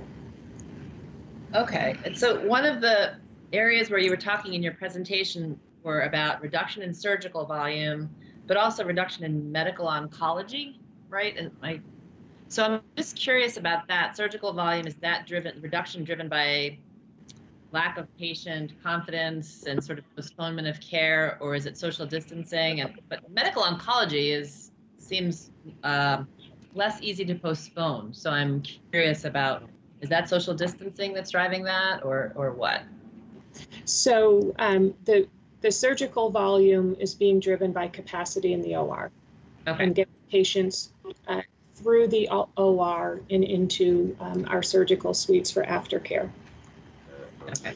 The medical oncology is more geared toward patient confidence one, and patients returning to us. We have a 3-bed suite that we don't anticipate using as a 3-bed suite, so we have a bit of a restriction on capacity. And then the other piece is managing those long-term patients. We actually have a new contract in place with a nursing home to help us in patient placement with some of those which were nearly residents here. So we backed off on what we call that level 2 or subacute. But primarily it's just understanding patients and where they are in seeking services. Okay. And so the 95% is the one I should think about. That's the average overall, not the 90% that was in the appendix 1. Correct. Okay. So does that mean that we would adjust that 90%? I mean, we would adjust that upward, that utilization upward to reflect a 5% reduction instead of 10, or but we can hope, maybe you can get back to us on this, because the second column has a 10% reduction in utilization. So I'm still a little bit confused, but I don't want to belabor everybody's points of that. So maybe in a follow-up, perhaps we can chat. Yeah, because that utilization column, it's not just volume utilization, it's service mix utilization. It's more than just counting widgets, if you will. It's to Claudio's point, it's the type of service we're providing, because that is a net revenue schedule. It is not a gross revenue schedule. Okay. And so in the other, okay. And so on the page 6, that would have been maybe gross revenue at 95? Yes. Okay. Yeah. Okay. Just trying to get my math ordered there. Okay. My second question is around inflation assumptions. I'm really trying to understand what hospitals' assumptions are about healthcare inflation. And here I'm really talking about price effects alone, so not volume effects, but just literally the price effects. And so assumed in the 2021 budgets. So in terms of the big buckets of expenses, I would think wages, salaries, and benefits would be a big bucket, right? And so you're assuming flat there. You're assuming no salary increases. Another bucket is supplies and equipment, just in general. So what is the assumption that you're making about the inflation rate? Again, not volume, not accounting for the fact that there might be a reduction in volume, but just literally the price effect of supplies and equipment. Sure. I'm going to leave equipment to the side because equipment really is more related to our capital budget. Okay. Yeah, fair enough. Yep. So pharmaceuticals and our medical supplies, we actually base on acquisition cost. And so we look at the acquisition cost in the early spring of the year, and we apply our pricing tiers to that. Okay, so pharmaceuticals, you said 6%, right? Was the assumption that was being made there? So on pharmaceuticals, what we have done is look at those acquisition costs and add a 6% inflation for the next year. Okay. On the supply costs, we look at those, and it depends based on what type of supply cost, but the inflation was well under 2%. Less than 2. Okay, that's just what I needed to know. And in terms of the makeup of your operating expenses, what would you say wages and benefits is as a percentage of your total expense? Like if I were to do a weighted average of inflation, right? In some sense, what I'm trying to do a back of the envelope calculation on, just to try and understand this. I'm assuming that the compensation part of the bucket is a pretty big part of that bucket, right? That's correct. What would that percentage be? So it's probably roughly 60%. Okay, and then pharma? Okay. I don't know, 8-10%. Okay. I'd have to calculate these numbers. But. Fair enough. I know. I'm really just asking. I'm trying to get a sense of this, and so supplies maybe is about 30%, something like that, roughly. That's probably a little high, but somewhere in there, yeah. Okay, perfect. I'm just trying to get a sense of inflation as assumed. Okay. I guess my next question would be, is it possible for you to identify COVID-related expenses that you think you're going to carry into 2021 In the presentation and in the materials, there was reference to screeners and PPE and disinfectant and temperature checking and air handling. That's maybe $1 million. Have you estimated, just carved out what the COVID related, had there be, without COVID, these would be expenses you would not incur as a part of the 2021 budget? Yes, so I can tell you that our FEMA application, which we will be submitting by September 1st, and includes COVID related expenses, we will be submitting about $1.4 million of COVID related expense. Okay, perfect. That's very helpful. And so then you had mentioned earlier that the combined FEMA and Vermont state funding that you were looking for was about $2 million. Is that right? So that suggests that the application to the state funding is, not very much at all. And I'm wondering if, given the revenue losses that have occurred and the costs that you've incurred, why that application for money isn't higher. So FEMA will only reimburse 75%. So that 1.4, we're estimating about $1 million. And then we look to the state CARES funding for the rest. If we look at what we've submitted, so this was actually a question that came from the healthcare advocates. Unlike most grant programs, we did not request an absolute amount out of the CARES funding. You can't. So we submitted well over 1,000 pages of documentation that looked at revenue loss, changes in cost structure, changes in salary structure. When we look at what we think and how we think the state should look at that, we think that it would be somewhere around $2 million that we could get out of state CARES, with potentially another $1 million out of FEMA. But the state has also layered on, their own protocols around necessity and looking at financial performance. We have received $20 million thus far in CARES funding at the federal level, which helps us offset that $38 million in revenue loss. I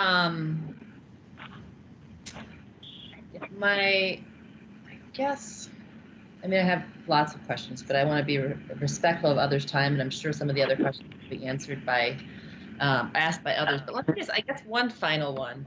And this is about, Claudio, you mentioned the transition to value-based care and the possibility of adding Medicare ACO to the program. And I'm just, I'm trying to get a sense of how we've been in, this all-payer model for a few years. Payment reform came first, and delivery reform is supposed to kind of run in parallel with that payment reform. So I'm actually just wondering, again, and I think I ask this every year, but I'm always curious as to how the answers are evolving over time. What kind of steps is Rutland doing to eliminate low-value care, really shift towards high-value care? If I asked a random provider at Rutland how his or her practice has changed since, say, for example, joining the ACO, or since, what would that provider say? Like, how is it affecting folks on the ground? If we want this payment reform to work, we have to have the delivery reform that goes with it. So I'm wondering what systemic changes are happening at the top level that are trickling down. Well, I think, that's certainly a fair question. I think obviously payment reform, as challenging as that is much harder than delivery reform.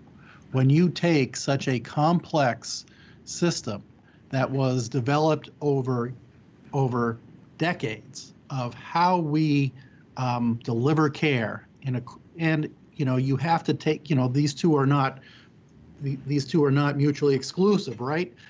Delivery follows payment, and we've created our systems of delivery to be able to make sure we can keep the lights on and the doors open and deliver the care.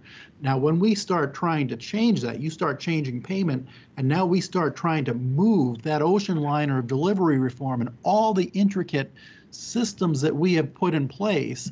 Now we try to change that. It is an Herculean task. And depending upon your market and where you are, we've done a lot of work to try to get there. I don't know as if you could say that you could go to a random provider and say, hey, tell me, what's your cost of care for what's your average cost of care for your heart failure panel, and how effective are your outcomes? But we are putting in place the infrastructure to be able to try to give those frontline providers those answers. And when Judy's not providing hazard pay programs and 1,000-page State Care Act relief things, she is trying to work and build the data infrastructure. And so we've created some new positions. We've, so we are trying to build that infrastructure so that we can give people that information that they need to know so that they can change that. The other thing that we've been building here really closely is, most of the specialists in Rutland County in our service area are employed by the hospital. None of the primary care providers are employed by the hospital. And obviously, as you know probably better than I do, folks, this is really dependent upon how well we integrate with primary care. So we are doing work to integrate our data with primary care, but also to integrate our operations and our care management structure with primary care. And, we have reached out and worked and are building more collaborative relationships with our primary care partners than ever before, because it is crucial.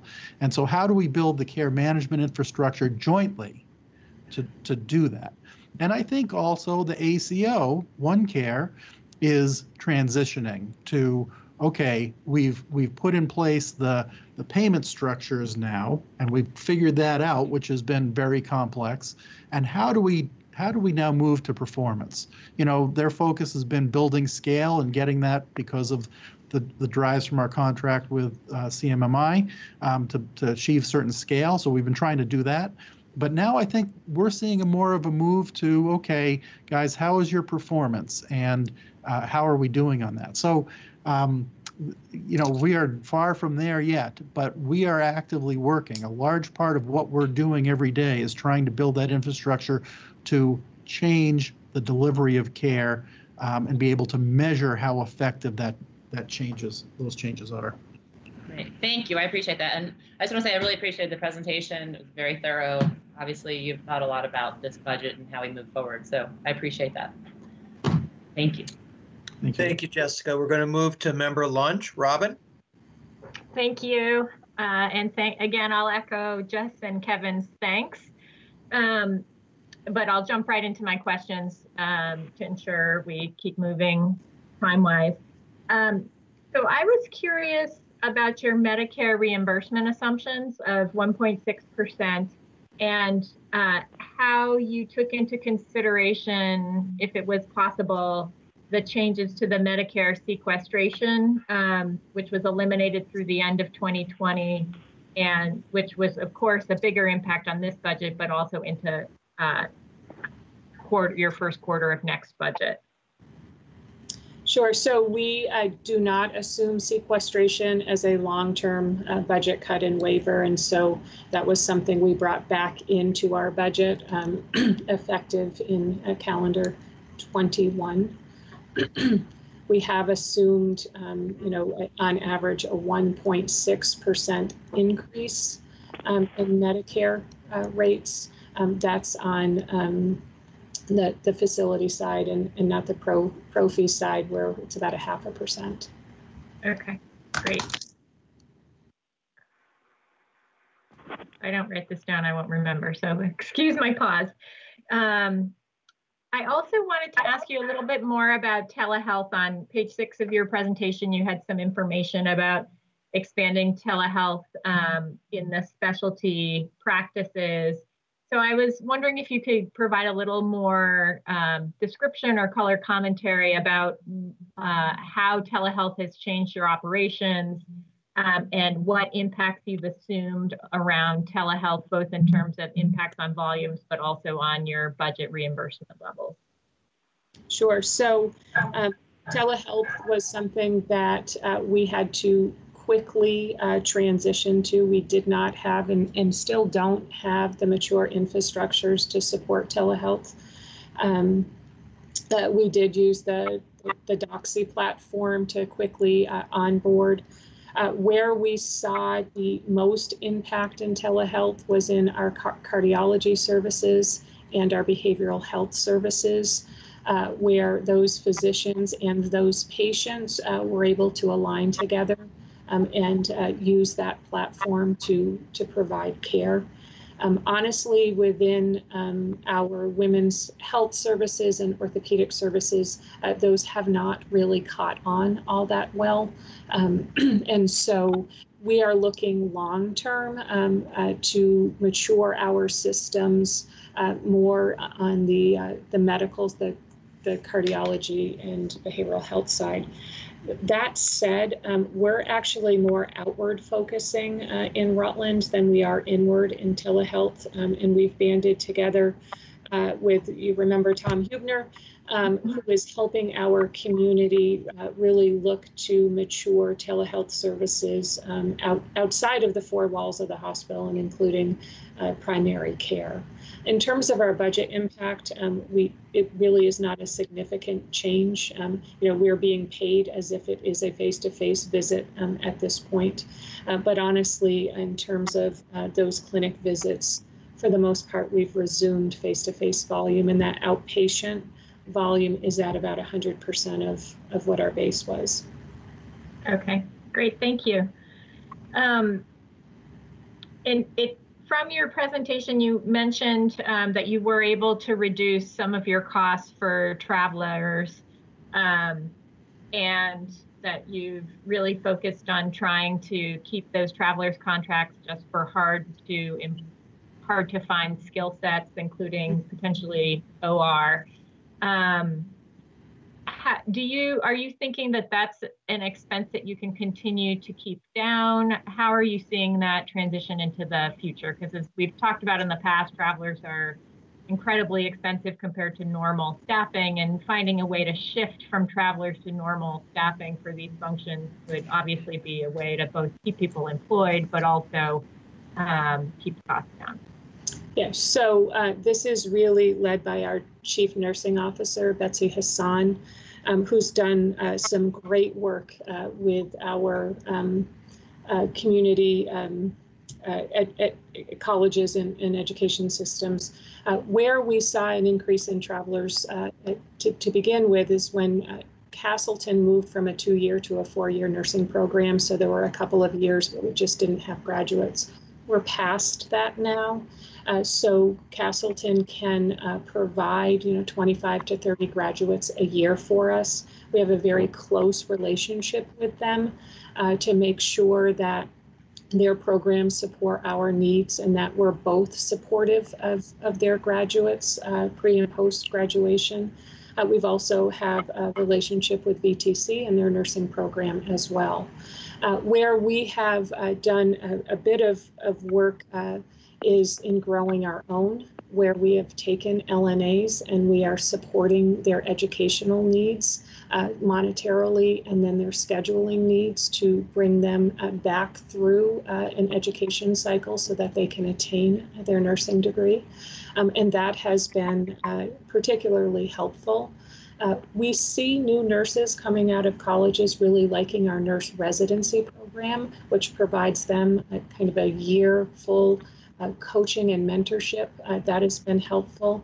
And then of late, we have invested in an OR training program where we are taking 4 OR nurses or nurse candidates and putting them through our own training program to be able to expedite hiring those nurses into that practice, which is extremely difficult and competitive. So the short answer is yes, with these programs in place, we feel that we can keep pace with our needs. That coupled with that, the fact that we do see a slight decline in our inpatient volume does help us with that.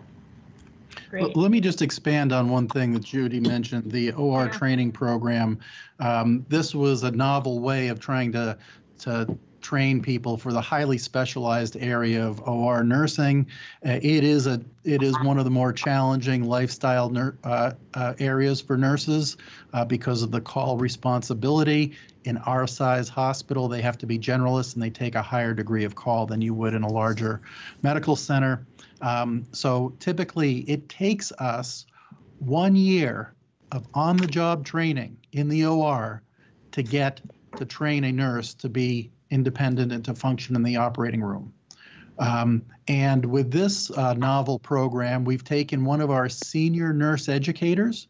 We created an OR simulation laboratory, and in 9 months, we can train, because of the work and the cooperation of our surgeons and so forth, we're training 4 nurses in a period of 9 months, whereas it typically took 1 year to train 1 in a live OR environment. So they're getting the simulation environment and then they're bringing them into the OR, and it's really, so far it's working out really, really well. So we're very excited about that.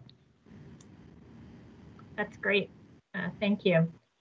I just had a couple more questions. One is about your DISH assumptions. So it looks like your DISH assumptions are pretty much driven by your reduction in volume.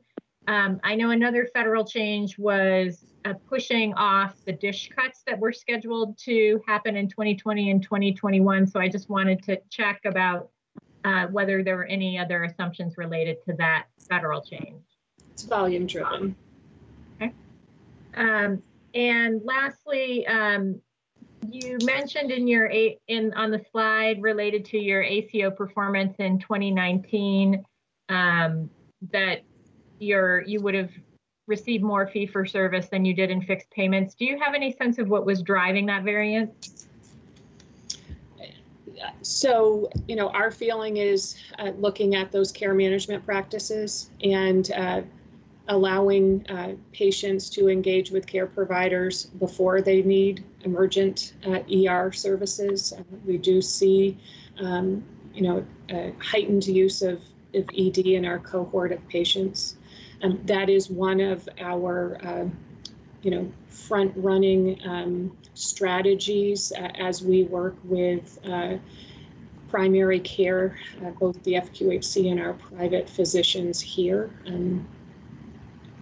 We also do offer services that other communities don't offer. Our opiate service and our behavioral health services do have an impact to our cost of care here. Great. Okay, thank you very much. Thank you, Robin. Next, we're going to move to Member Pelham. Tom? Thank you. And I want to add my applause to those that have come before me about the job that you're doing. You can, as I listen to you, I can viscerally feel the connection between the leadership at the hospital and the numbers that they're presenting and the stories behind the numbers that, all their nuances. So congratulations. One of your reduction in NPR 2021 over 2020 is the second most severe of the 14 hospitals at 7.6%. And it's your Medicare is down 8% despite the charge increase. Medicaid down 1.6%, commercial down 9.2%. So you've got some headwinds in front of you. And Judy mentioned areas that are near and dear to me to try to find a path to help solve the cost shift and payer mix. I'll leave volume aside for a minute, but there are those issues, the net to gross dropping from 45.8% down to 42.8%. And I'm just wondering when you foresee, if you can lift your heads up just a little bit, when do we hit the breaking point where these structural forces in funding healthcare in Vermont just don't work anymore? So, I'll let Claudio comment too, but I would say we're there, that we have put our best foot forward in this budget. We have cut discretionary spending to the extent that we can. We've taken out FTEs and have really demanded that staff take on more responsibility and change some workflows.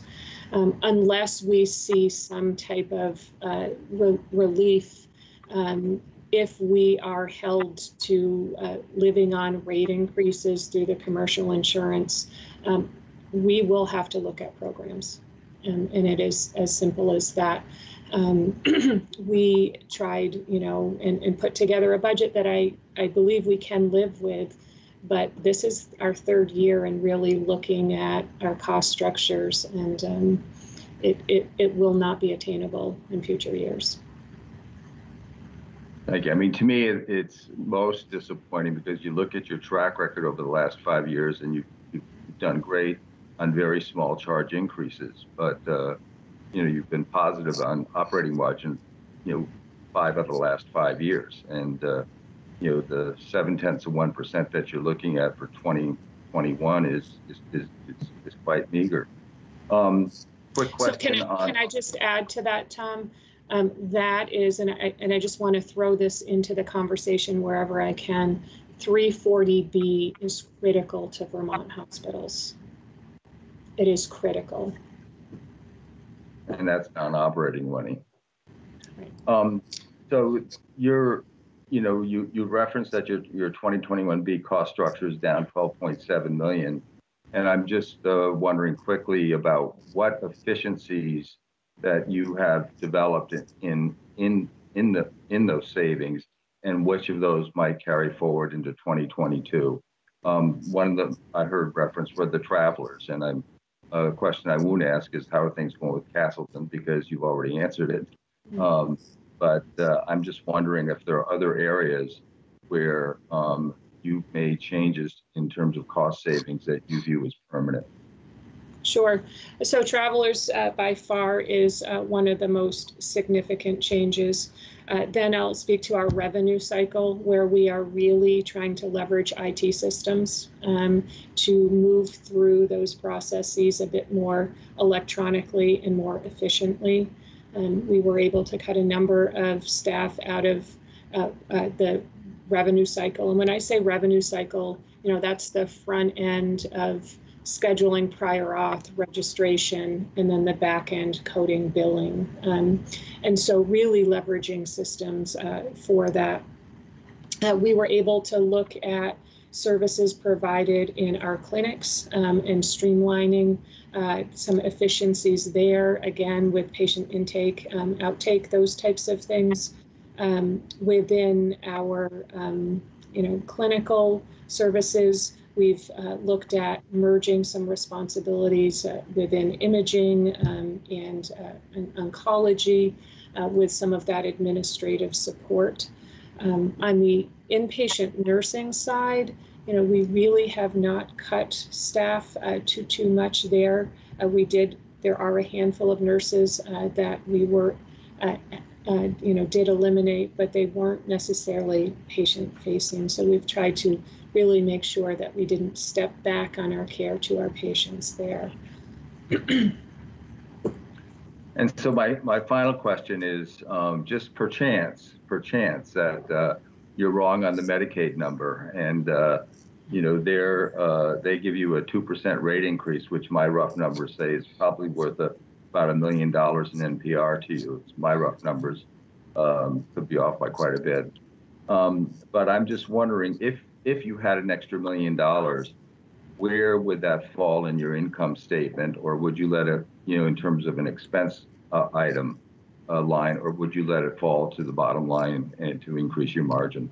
We try to bring it to the bottom line at a 0.7% bottom line, given our performance over the past several years.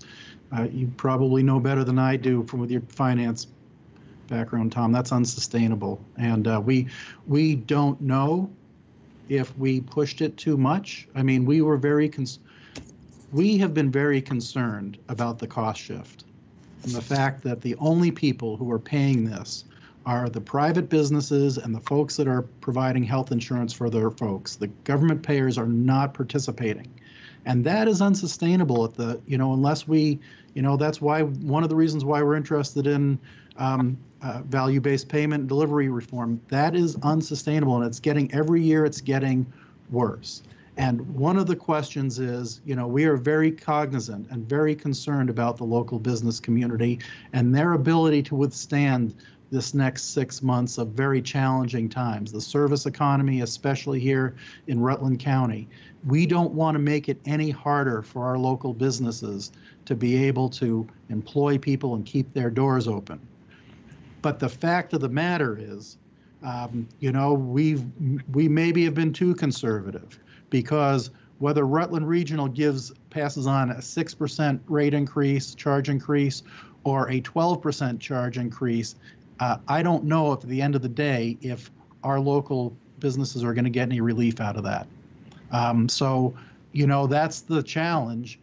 And all we might be doing is impacting our healthcare infrastructure, which is going to be also critical for our community to recover, and also the economic impact that we get by bringing federal funds into Vermont, and making sure that those patients can get their care here in Vermont, and we're not exporting it to New Hampshire or Massachusetts or New York. So, I think your point is we're at the tipping point, as Judy said today. Well, I'll just put a fine point on that by saying that if you look at across all hospitals in this exercise, the fact is that the Medicaid NPR is down across all hospitals. So it's not just the sum total of Medicaid NPR is a negative. And I think a systematic structural problem. But thank you again very much, and I'll toss this back to Kevin. So Tom, I would just add that we've probably already spent the $1 million. After we put our budget together, we were presented with the cost for the negative pressure in our ICU, and then expanding our laboratory testing from curbside to a permanent testing with additional equipment. And if you remember, those costs we have not borne into our budget at this point. So. One final quick question. Have you been in touch with your local delegation about the cost shift and how critical the cost shift issue is to your survival? We have a legislative meeting with them this afternoon, and we'll make sure we bring it up, Tom, before they go back into session again. We just want to give them an update on what's going on at the hospital. Well, thank you both again very much. It's a wonderful presentation. Thank you, Tom. Member Yusufer, Maureen. Thanks. To talk about the discipline and hard work and the thoughtful approach to your presentation. Particularly the focus on all the financial statements, which you walked us through, which I think was very helpful. And your focus on expense management really comes through your financials. I just have a couple. The first is one of the options that we had for the commercial rate increase was to look at a piece of it potentially being as related to COVID. It's that maybe we're going to impact 2021, but could possibly come back in 2022. And just want to understand why you didn't parse out some of the 6% increase that you asked for into this COVID, because you specifically did talk about that some of the inpatient issues were related to social distancing requirements that would curb the volume. And, hopefully we're going to get through this. And when we get to 2022, some of those things may come back. And you also talked about whether it was between 90 to 95% of volume tracking that you're looking at right now. So just want to get a little bit of understanding about that, because it also could give us time to all look at, we'll know at the end of the year what really happened and whether or not, things are coming back and whether some of that rate increase could potentially be a temporary. So Maureen, Judy can give you the technical specific answer, but I also just want to say respectfully, we can parse this budget out any way, that we think is more helpful for you as a regulator or for, the politics of this or so forth. However, I just want to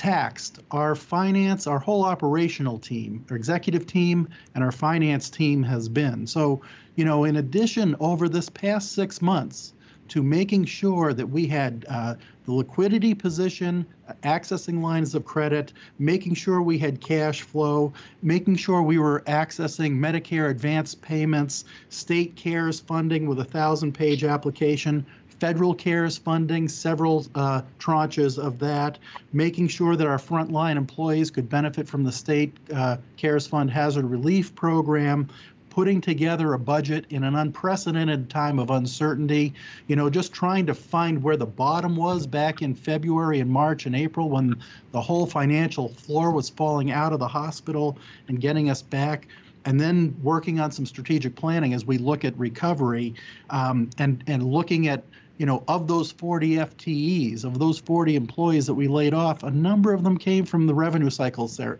So I just want to just make sure that you understand the picture of, as an independent community hospital, we just have some limited bandwidth on some of these areas, and we've, I think, you know, we've really been stretched to just try to make sure we're still in the game. So I don't mean to push back by any points, but I just want to I just want to respond that we've been under a considerable burden on where we've been in finance. So Judy, I'll let you answer the actual question. And so the short answer is that, you know, we think this may be the new norm, and the impact in COVID is so intrusive through the organization at all levels. I don't know how we would have parsed out a portion of ongoing operating expense and request versus what's just COVID related. Because within each, you know, if you look at our lab volume is growing at, you know, extraordinary paces. OR surgery is down. So it would have been extremely difficult to break out. And in the end, I don't think it would have gotten us to any different place or result. And to be truthful, we are trying to understand what the new normal is. The vaccine is, you know, we're talking about it, it's a ways off. And then we've got to understand who would even accept a vaccine and how long that process is going to take. So I think this is the new norm for at least the next couple of years. And, you know, I really appreciate all the backups you want to support, you know, where your NPR is going. I also just question whether or not it's still a little bit conservative. Of all the 14 hospitals, you're the only hospital that's requesting lower NPR than 2019. When I kind of do a lot of back of the envelope, and I know you're building it from the bottom up clearly, but if you look at the, you know, budget you had for 2020, which was 268, multiply that by 0.95, which is what you're saying the utilization would go to, add 8,052,000. When you look at the run rate that you're projecting at 62 million, multiply that out by 4, and then add 8, you're well over. Stop a second, Maureen. I think Kim's trying to, we've been having some difficulty each time you begin to speak, hearing you. And Kim, is that what you were trying to say? It is, yes. I was just interrupting. Okay. I wasn't understanding everything, so I'm not Oh, sure. it's the great connection I get up here in Colchester, so I'll try to project a little bit more. But, you know, slicing and dicing a bunch of different, so if I take the million you had in the fourth quarter projected times 4 plus 8, that's 256 million. If I look at your third and second quarter with the second quarter hits that you had, multiply it by 2, add 8, you know, you get to 260. So I just, you know, kind of on the lines where Jess was looking at as well, it just appears that you may have some more upside in the volume in your NPR. And So can I think you've already that? talked about that, but just would really, sure. So it is really risky for you to take high level performance and apply, you know, volume trend percentages. You said it best when you said this budget is built from the ground up, and that is true. And we have to look at the services that are growing and the services that we think are shrinking. And when we look at orthopedic primarily, not all, but when we look at inpatient surgical procedures, they provide more contribution to margin than an increase in lab volume. And you have to understand your business like that to be able to bring all of these assumptions together. I will tell you that I'm worried that we're going to attain our volume. As we sit here today, we had 77 patients in-house on average in July. Our budget gets us to, what, 80, 84. I don't know where we're going to get that growth. We're still volatile. The last 17 months or 17 days in July, our revenue was $3.5 million more than the first 17 days in August. So we are still in a very volatile state that is really predicated on patients feeling safe coming in and our capacity with social distancing to care for these patients. I would, love to share with you at a deeper level our assumptions on service-related, but to take very high-level percentages and apply them to past year, that it is not, it's not reality, and it would not give you numbers that are valid just because of the change in services. No, and I appreciate that you're doing it from the bottom up, obviously. It is interesting to note that you are the only hospital forecasting below 2019 levels with the fourth highest increase in commercial asks. So, just from a relative position, and you may be right, and everybody else maybe is going to be tracking, differently as well. So. Just one other question on when you look at the detailed charts of the hospital data entry, and I'm not sure if on the budget section, there's a line with other reform payments in 2021 of negative 15 million. And that's impacting your NPR to bring it down to 247. I don't know if you have that chart or if that was generated by the Green Mountain Care Board staff. I do not have that chart, and I never like to assume I know what you're looking at, but it sounds like that is the shadow payment related to the ACO volume and the fact that we're receiving fixed payments. But again, I can work through that with you if you. Yeah, it may be related to that, and I guess. How does that work? Are you recording it? Because you have 15 million in fixed prospective payments, and then you have a negative 15 million, which may be the shadow payment reduction. But it's the combination of those two is negative. And so, are you also including that up above in a different place in the gross patient revenue as well, and then you're adding it back in fixed? Yeah, so if you recall our slide on the ACO, we are assuming that we are still going to be running behind fixed payments to fee-for-service by about $300,000 for the Medicaid population. Yeah. I guess maybe we could go through where you put it, because typically everybody puts their NPR and then traditional fee-for-service and then add in the fixed payment to that. And you guys do that, and then you take out the entire fixed payment amount of 15 million or above that even, which would then get you up to 262. And I just wanted to make sure you look at that as well, because it almost seems like you're taking out the shadow payments. So I can assure you our net revenue numbers all include any transactions with the ACO. So. Okay, but maybe we can follow back up on. Absolutely. Maybe it's being tracked up above as well as taken below. And let's see. And on your pension plan, the elimination of the $2 million this year, I guess, what is your status of your funding for that? Will that return next year? And just want to make sure, I guess you did say it's not obligated to do that, but it's been something you do each year. Yes, so another proud moment for Rutland is the management of our pension program. We have really held up the fiduciary responsibility through our investment advisory committee, through our actuaries. And so we didn't lose any ground in COVID because we have an asset liability matching policy. And if you look at our pension program, we are consistent at about 95% funded. We're considered a model program.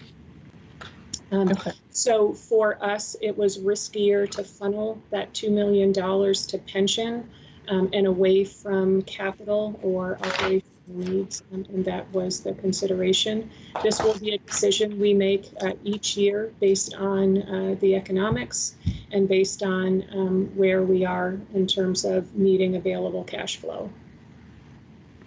And just also did want to compliment, when I looked at the 2019, on the NPR, you're one of the very few hospitals that are below on the expense from 2019 as well. So I really appreciate the effort you put into all the cost savings that you put into your plan to align with where you think the NPR is going to be. So that's all I had. Thank you.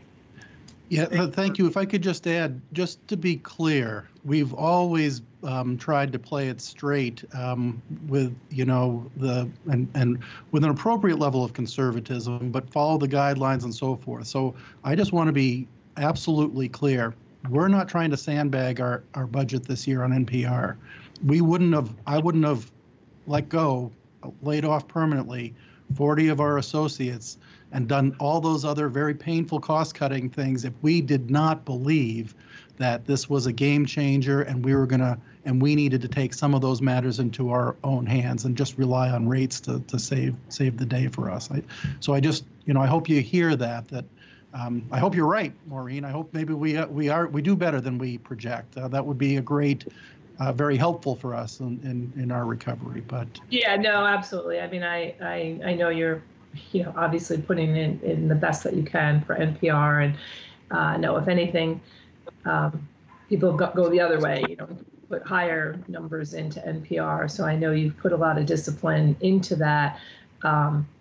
I think, from what Jess had expressed and what I did, and I know we're doing it very simplistically, it may need another, just a little more reconciliation from the bottom up, looking at that. But no, I don't think you're trying to misrepresent where your NPR is at all. Thanks. Thank you, Maureen. And we're really falling way behind, but I do have a couple of questions to ask before I turn it over to the healthcare advocate. Is your self-insured program for your employees participating in the model? Yes, it is. Great, thank you. And do you feel strongly that all the different community partners are working together to drive down your total cost of care, specifically the FQHC, VNA, DA, et cetera?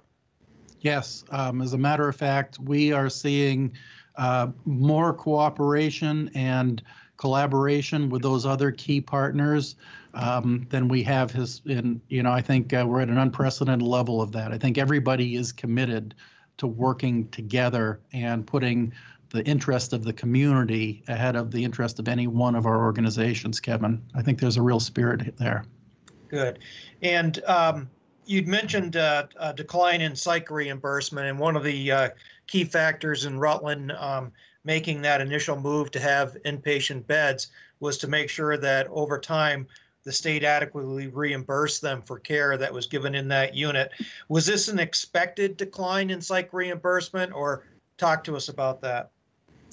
It was not. And so in terms of the unit, they are keeping us whole. This decline was for holding patients in our ED awaiting care, and we were reimbursed regardless of where that patient ultimately was placed in care. At this point, we're only reimbursed for patients that are awaiting care in our own facility, which is a smaller part of the ED population. Okay, you mentioned that you were looking at 82 inpatient occupancy and that July was only at 77. Is that in line with traditional seasonality, or is it still below where you would like it to be? It's below. Okay. And who are the members of your investment advisory committee, and are they both, is it the same committee on your pension and your other investments? Yes, it is.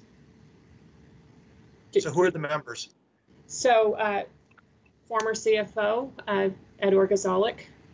So he has sat on the committee since retirement. Margot Jones, who is an investment advisor here in town. We have Dr. Tim Daly, who is an anesthesiologist here in town. We have Brian Nolan, who is an HR professional and VP in the community. Who am I missing? Mike Salamano, the president of Killington Resorts. Yes. And that committee is partnered with a very solid relationship with our actuaries and our investment advisor, Vanguard.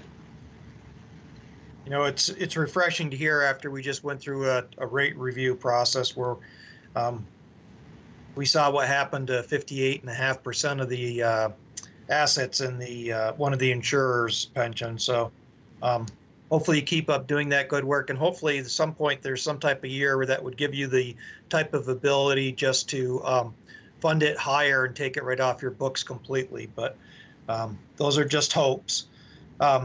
So that was actually the strategy, Kevin, and we backed off on that because of the need to fund at about 110%. But that is definitely within our 5-year plan. Well, as Annie would say, there's always tomorrow. Talked about operating margin, and again, we really appreciate the 0.7%. But Claudia, you talked about a goal being 2.5%. We've seen others that have argued for a higher normal operating margin. What's your basis on falling on that 2.5 for being where you would regularly want to be? Well, we feel that's where we need to be to get back to replacing our facilities and plant and equipment at 1.2 times depreciation.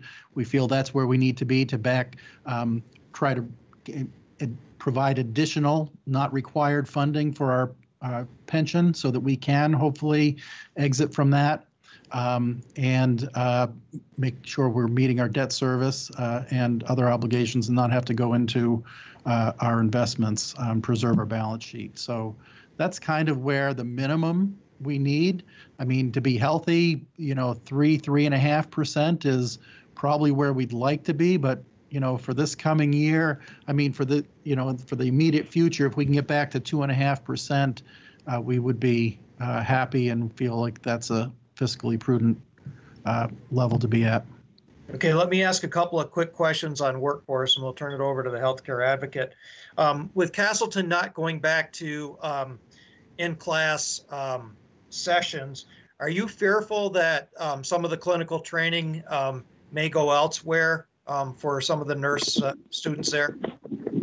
No, I don't think so. Our chief nurse executive, Betsy Hassan, has been meeting with their leadership in the nursing program, and that is one of the few things that they're going to be doing in person is the nurse training program. So those nurses, and we've made arrangements for them to do their clinical experience here. So I think we're pretty confident that that program for nurses will remain strong at Castleton.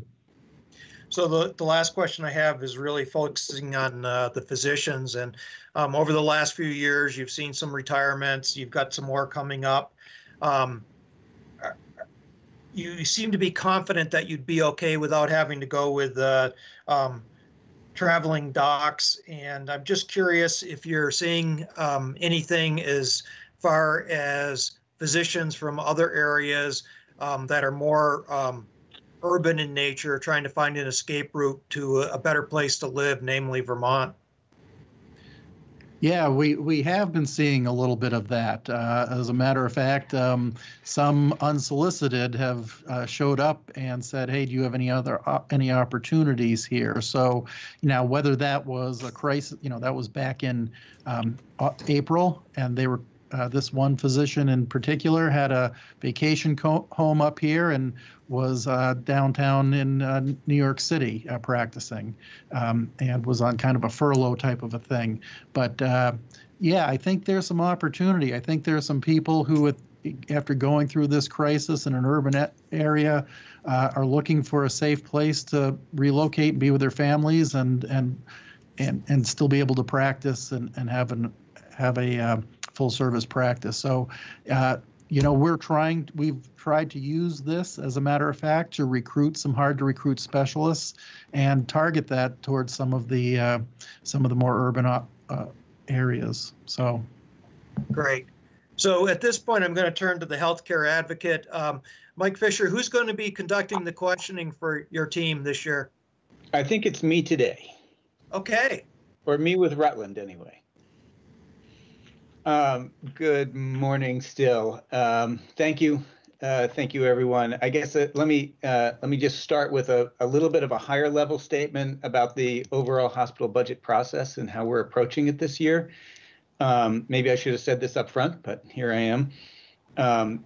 We appreciate that this is a year like no other, and that our hospitals and other providers, let a truck go by, hospitals and other providers are under extraordinary pressure. The Healthcare Advocate's Office is going to take a little bit of a bigger picture approach this year. We won't be challenging hospitals on details so much, and we may not even have questions for every hospital. A year ago, we had planned to come with a stronger tact about hospitals' free care and free care policies, both about the details of their policies and about their approaches to making sure their patients knew about their policies. Then COVID happened and a lot of plans changed, and that's still on my list of something that I think is ripe for some focus, but not today. So let me focus on Rutland now. First, thank you, like everyone else, thank you for your presentation and thank you for the work you've done and in the COVID crisis. And also, I want to thank you for the work you've engaged in with my office, particularly around your free care policy and your readability of your plain language summary. You are one of the leaders in that effort. Similarly, I want to give you an opportunity to speak a little bit about your work on implicit bias training. All I know is what I've read in the press, but we are well aware of racial disparities in healthcare, and I think it's interesting that you guys are approaching that and attempting to address it. And I'd love to give you an opportunity to speak a little bit about how it came to be. Yeah, thank you, Mike. As a hospital executive in spending most of their career in Maine and Vermont, I always thought that issues of diversity and inclusion, we don't have to worry about that because we don't have any diversity and it's not an issue. But that's from the seat of, a white, middle-aged, cisgender, Christian dude. And if I was African American, or if I was transgender, or if I was, a Muslim, would I feel as comfortable coming to work every day? Would I feel as comfortable going to get care and knowing that the people taking care of me respect and understand my background, and those cultural differences won't impede how I'm cared for or how included I feel as a member of the workplace. And so this organization started down this road a couple of years ago, actually, and really proud of doing that. And as a matter of fact, I've just never been in a environment where there's been much diversity, so I haven't been that attuned to some of these issues. And so my first implicit bias training was here 2 years ago, the first year when I was CEO. We started that for all managers. And certainly the events of this past year and the challenges of this past year have really brought a lot of awareness to these issues and these longstanding issues of bias and systemic racism. And we were approached by a group of interested employees about doing more. And we recognize that we need to do more, not just fly the flag, but what are the backgrounds? More importantly, I think, is what are we actually doing to try to identify areas of equity in how we deliver care? Our people of color getting less access to pain medication when they come in with fractures in the ER, some of those type of things. So we've challenged our, not just doing training for staff to understand these issues better and to appreciate the impact of implicit bias on how we interact with each other, but also to try to start, when we do our community health needs assessment this coming year, we're taking a lot of cuts on those issues, but can we now get the data, and can we take some cuts on this, on how does homelessness and how does housing affect people from minority populations, not just the whole population? And how are we delivering care? And I've challenged our quality department to start looking at disparities in care and seeing if we can have some data and start looking at, hey, what is happening out there, and how is our ability to deliver equity of care? So we're doing, we have Diversity and Inclusion Steering Committee that's guiding us in this work, and we are starting to do training for all staff, and then also try to do some more objective quality looks at how we're delivering care. Well, thank you for that, and thank you for your description of that. This is maybe yet another place where there's an opportunity for some cross-pollination to the whole hospital network. Let me turn to testing, COVID testing, for a moment, and thank you again for talking about your process and what Rutland is doing. I guess I have maybe a policy question. Should we be purchasing test kits and lab fees on a statewide basis, bulk purchasing? Is there an opportunity to have maybe much the same way we purchase vaccines today? Is there an opportunity for savings in the system? And is there an opportunity to make sure that we have adequate tests for all Vermonters who feel they need a test to be able to get a test? Yeah, we have been working with the Vermont Department of Health. I know Commissioner Levine has been working at coordinating testing. We've been in contact with the UVM lab, which is our biggest lab capability for the organization, on how we could do that. I reached out to Commissioner Levine a while ago to see if there's anything that the state could do to help expedite our ability to access testing materials. The challenge is that the states are kind of on their own on some of this stuff, right? The state doesn't have much more ability to influence the accessibility of testing and testing supplies, than a small state like Vermont does. So I think there are some challenges. Theoretically, there would be some, and I think we are trying to collaborate with the other hospitals in Vermont and the health department in coordinating how we're delivering testing. But I think that's might be realistically as good as we can get at this point. Okay. So I appreciate how clear you were about how important 340B revenue is for the hospital. I can see it in your budget documents, and I don't disagree. But I did want to say out loud that that 340B revenue is a price spread between what people have to pay, ratepayers or people out of pocket have to pay, and the 340B price. And it puts pressure on other parts of the healthcare system. I just felt the need to say that out loud. It's more of a comment. I'm happy to have you respond. I don't mean to diminish in any way how important the revenue is to you, but it's not free, is my main point. No, but it's not coming from taxpayer dollars. It's built into how kind of the drug company has to supply us those medications that reduce costs. Right now, I agree with you, Mike. I mean, I think if we could provide some more of those discounts to the end users, that would be tremendous. But right now, with the pressures that we have on, the trade-off might be reduced access to services. So, I'm not, that's the challenge we're under. I'm not arguing that you should lose the revenue. I'm just recognizing that that somebody's still paying it. Now, this is a little bit more of a curiosity for me. I've always been a little bit, it is interesting to me that for your employee healthcare expenses, you are both a purchaser and a seller.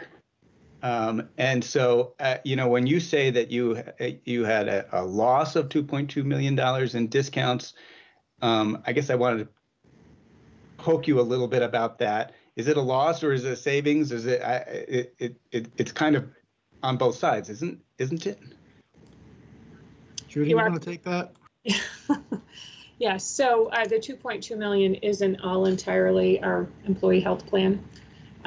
There are some programmatic and structural changes with payment policy changes at Blue Cross.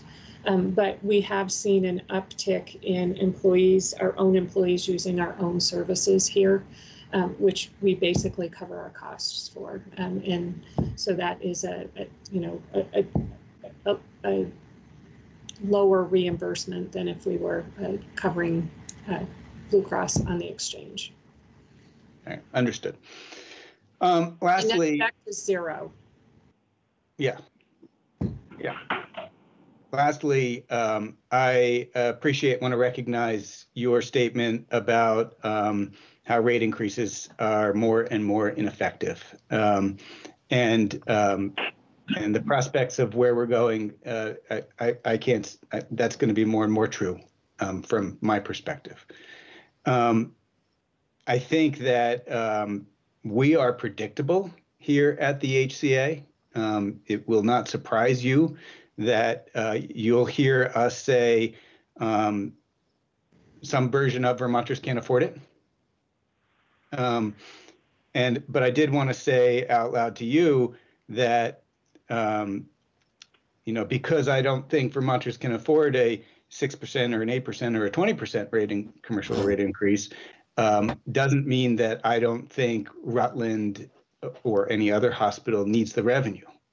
And so I wanted to make that distinction clearly, directly to you, but also, very much in line. I think the discussion you had in response to some of Member Pelham's questions is very much in line with some of the same point is sort of structurally, what are we doing here and how do we get ourselves out of it? We don't need to repeat that. I just wanted to appreciate it and recognize it. And thank you. That's mine. That's all the questions I have today. Thank you, Mike. At this point, we're going to open it up to the public for comments on the RRMC budget. Kevin, it's Ham Davis. Yes, Ham, go ahead. I've got a comment and it's a serious question on the end of it.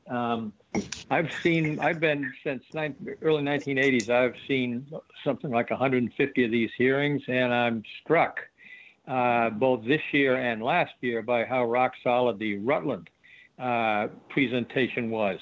This is a gratuitous piece of advice to Claudio Fort. Somebody's going to try and steal Judy Fox, but other than that, when you listen to the whole of the Rutland testimony, it talked about the Rutland budget, of course, but it also contained some of the most interesting commentary on healthcare reform that I have heard from any quarter over the last, say, year.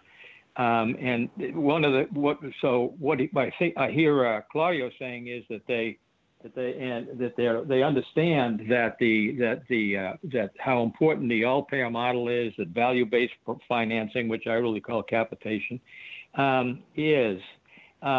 The thing that I'm curious about, though, is whether what he implied by saying how complicated it was, that it's going to take a very long time to get there. I mean, he didn't actually say that, but that was implied, I think. My question is, given the difficulties in the system now, given the whole warning about 340B, which if it went away would drown half the system in red ink, it seems to me, I would just ask him, why doesn't it make sense to move towards towards capitation as rapidly as possible? And so my question, because one of the things that I think Judy Fox said was, look, we need to increase our volume. Well, the need for an increase in volume is based on a fee-for-service financing. So, given all of that risk, do you believe? Tell me. My question, I guess, is twofold. Why don't you believe that you should move there faster? And number two is, how fast do you think it would be possible to be? And sort of a third question, if could your business model change if you got not to 70% of fixed price contracts, but 50%? That's my question. I'm sorry, but what was the last number, 50 or 60? 50. Thank you. Yeah, Better so- answer quick before Ham asks the fourth one, Claudio. So, thanks, Ham. I will tell you, if Judy Fox leaves here, you will see the quality of Rutland's budget presentation go on a precipitous decline. She is the backbone and put all this together for us, and she puts me in front of the screen to be a little bit of a window dressing and just nod my head and agree. But I will tell you on. It's tough because, the old one foot on the dock and 1 foot in the canoe analogy, as we are progressing towards healthcare reform, if we could flip a switch and be fully on full value, that would be great in some respects. But in other respects, it is going to take us time to change how we practice medicine and how we take care of people. And fundamental to everything that we are doing, the doctors tell us and our medical directors is, first, do no harm. And if we have to be careful. I think we need a diligent progression, and I think we're on the right path towards a value-based payment. But if we it's a very narrow line to walk. If we do it too precipitously and too quickly and don't give our systems and our care delivery systems the ability to react and change so that we don't harm patients in doing that, we're not going to be successful, and we're going to violate our first principle. On the other hand, if we drag our feet and we don't continue to progress and move and keep 1 foot in the canoe and so forth, it is tremendously inefficient because we are trying to manage under two very different systems of care. So I don't have the answers for that. I'm certainly, I'm just trying to keep the lights on here and try to run a small hospital here. But I think we're on the right track. And I think, I think if we stay the course and continue to try to work with this, other than that, what do we have left for healthcare reform? Coming every year and fighting whether 5 or 6% is the right number, and so forth. I mean, if we don't fundamentally do something different, I think we're stuck in this paradigm, which there doesn't seem to be any answers to. Other members of the public. Yeah. Thank you. Other members of the public? May I ask a question? Go ahead, Dale. I just tuned in, so if this question has been answered, my apologies. What one question I've had immediately for hospitals is, what do they see as the trends as COVID continues and after COVID? How much is it going to change what the healthcare needs are within the community they are serving? In my mind, that's a good baseline, something I want to get a handle on in terms of what healthcare looks like after COVID and as COVID continues. So they did address it. Of course, they don't have a crystal ball, Dale, but Claudio, maybe a quick response. Yeah, I think part of it is how does society change after COVID? How do our businesses change? How many of our businesses are going to be able to have health insurance? How is our state and federal government going to be able to fund Medicare and Medicaid programs post that? That's going to dictate on how healthcare is going to look, probably more than we can do anything in our small hospitals to try to affect that. We're just trying to be here to make sure we are providing care and taking care of people through this, and trying to help our community and our business community stay in business and get through this unprecedented time, and be conservative in doing so, and try. So that's all I can probably predict on that. Okay, other members of the public? Hello. Hearing. No, one more, sorry. Go quickly.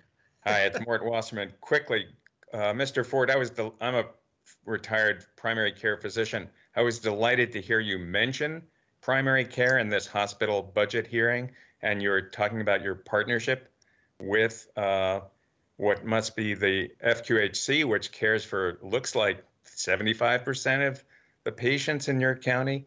How is that a partnership working to improve your situation, and what are the risks of partnership in your situation? Thank you. I'm sorry, Dr. Wasserman, what was your first name? I go by Mort, M as in Mary, O-R-T, but it's not my real name. Thank you. Yeah. So it's all about, Dr. Wasserman, it's all about primary care and how effective they can be on the front lines and how they manage that and how we work with them to give them the data and so forth. So the partnership is going well. I think we have worked more closely with our primary care partners than ever before. I think the OneCare Accountable Care Organization gives us some financial skin in the game to also some incentive there to work more closely and collaboratively together. I don't think there's any risks from aligning more closely with primary care. I think the risk is on the other end of things. If you're working in silos and you're not coordinating the specialty care or the acute care with primary care, and for that matter, other social services in the community, like housing and the VNAs and all those other agencies, I don't think we're gonna increase costs, and we're gonna decrease quality and certainly coordination of care if we don't do those things. So I don't think there's any risks by partnering more closely with those organizations. I can't stress enough data, that having data to build programs that match patient needs is vital. We are early in the adoption of, what some would consider big data, and sharing that with our care providers in the community. But certainly there needs to be significant investment of time and resources and money to get data in the hands of the right individuals. And they're not finance individuals, by the way, they're clinicians to help us develop those programs that are valuable and needed in the community. Okay, other members of the public? At this point, I want to thank Claudio and Judy for an excellent presentation.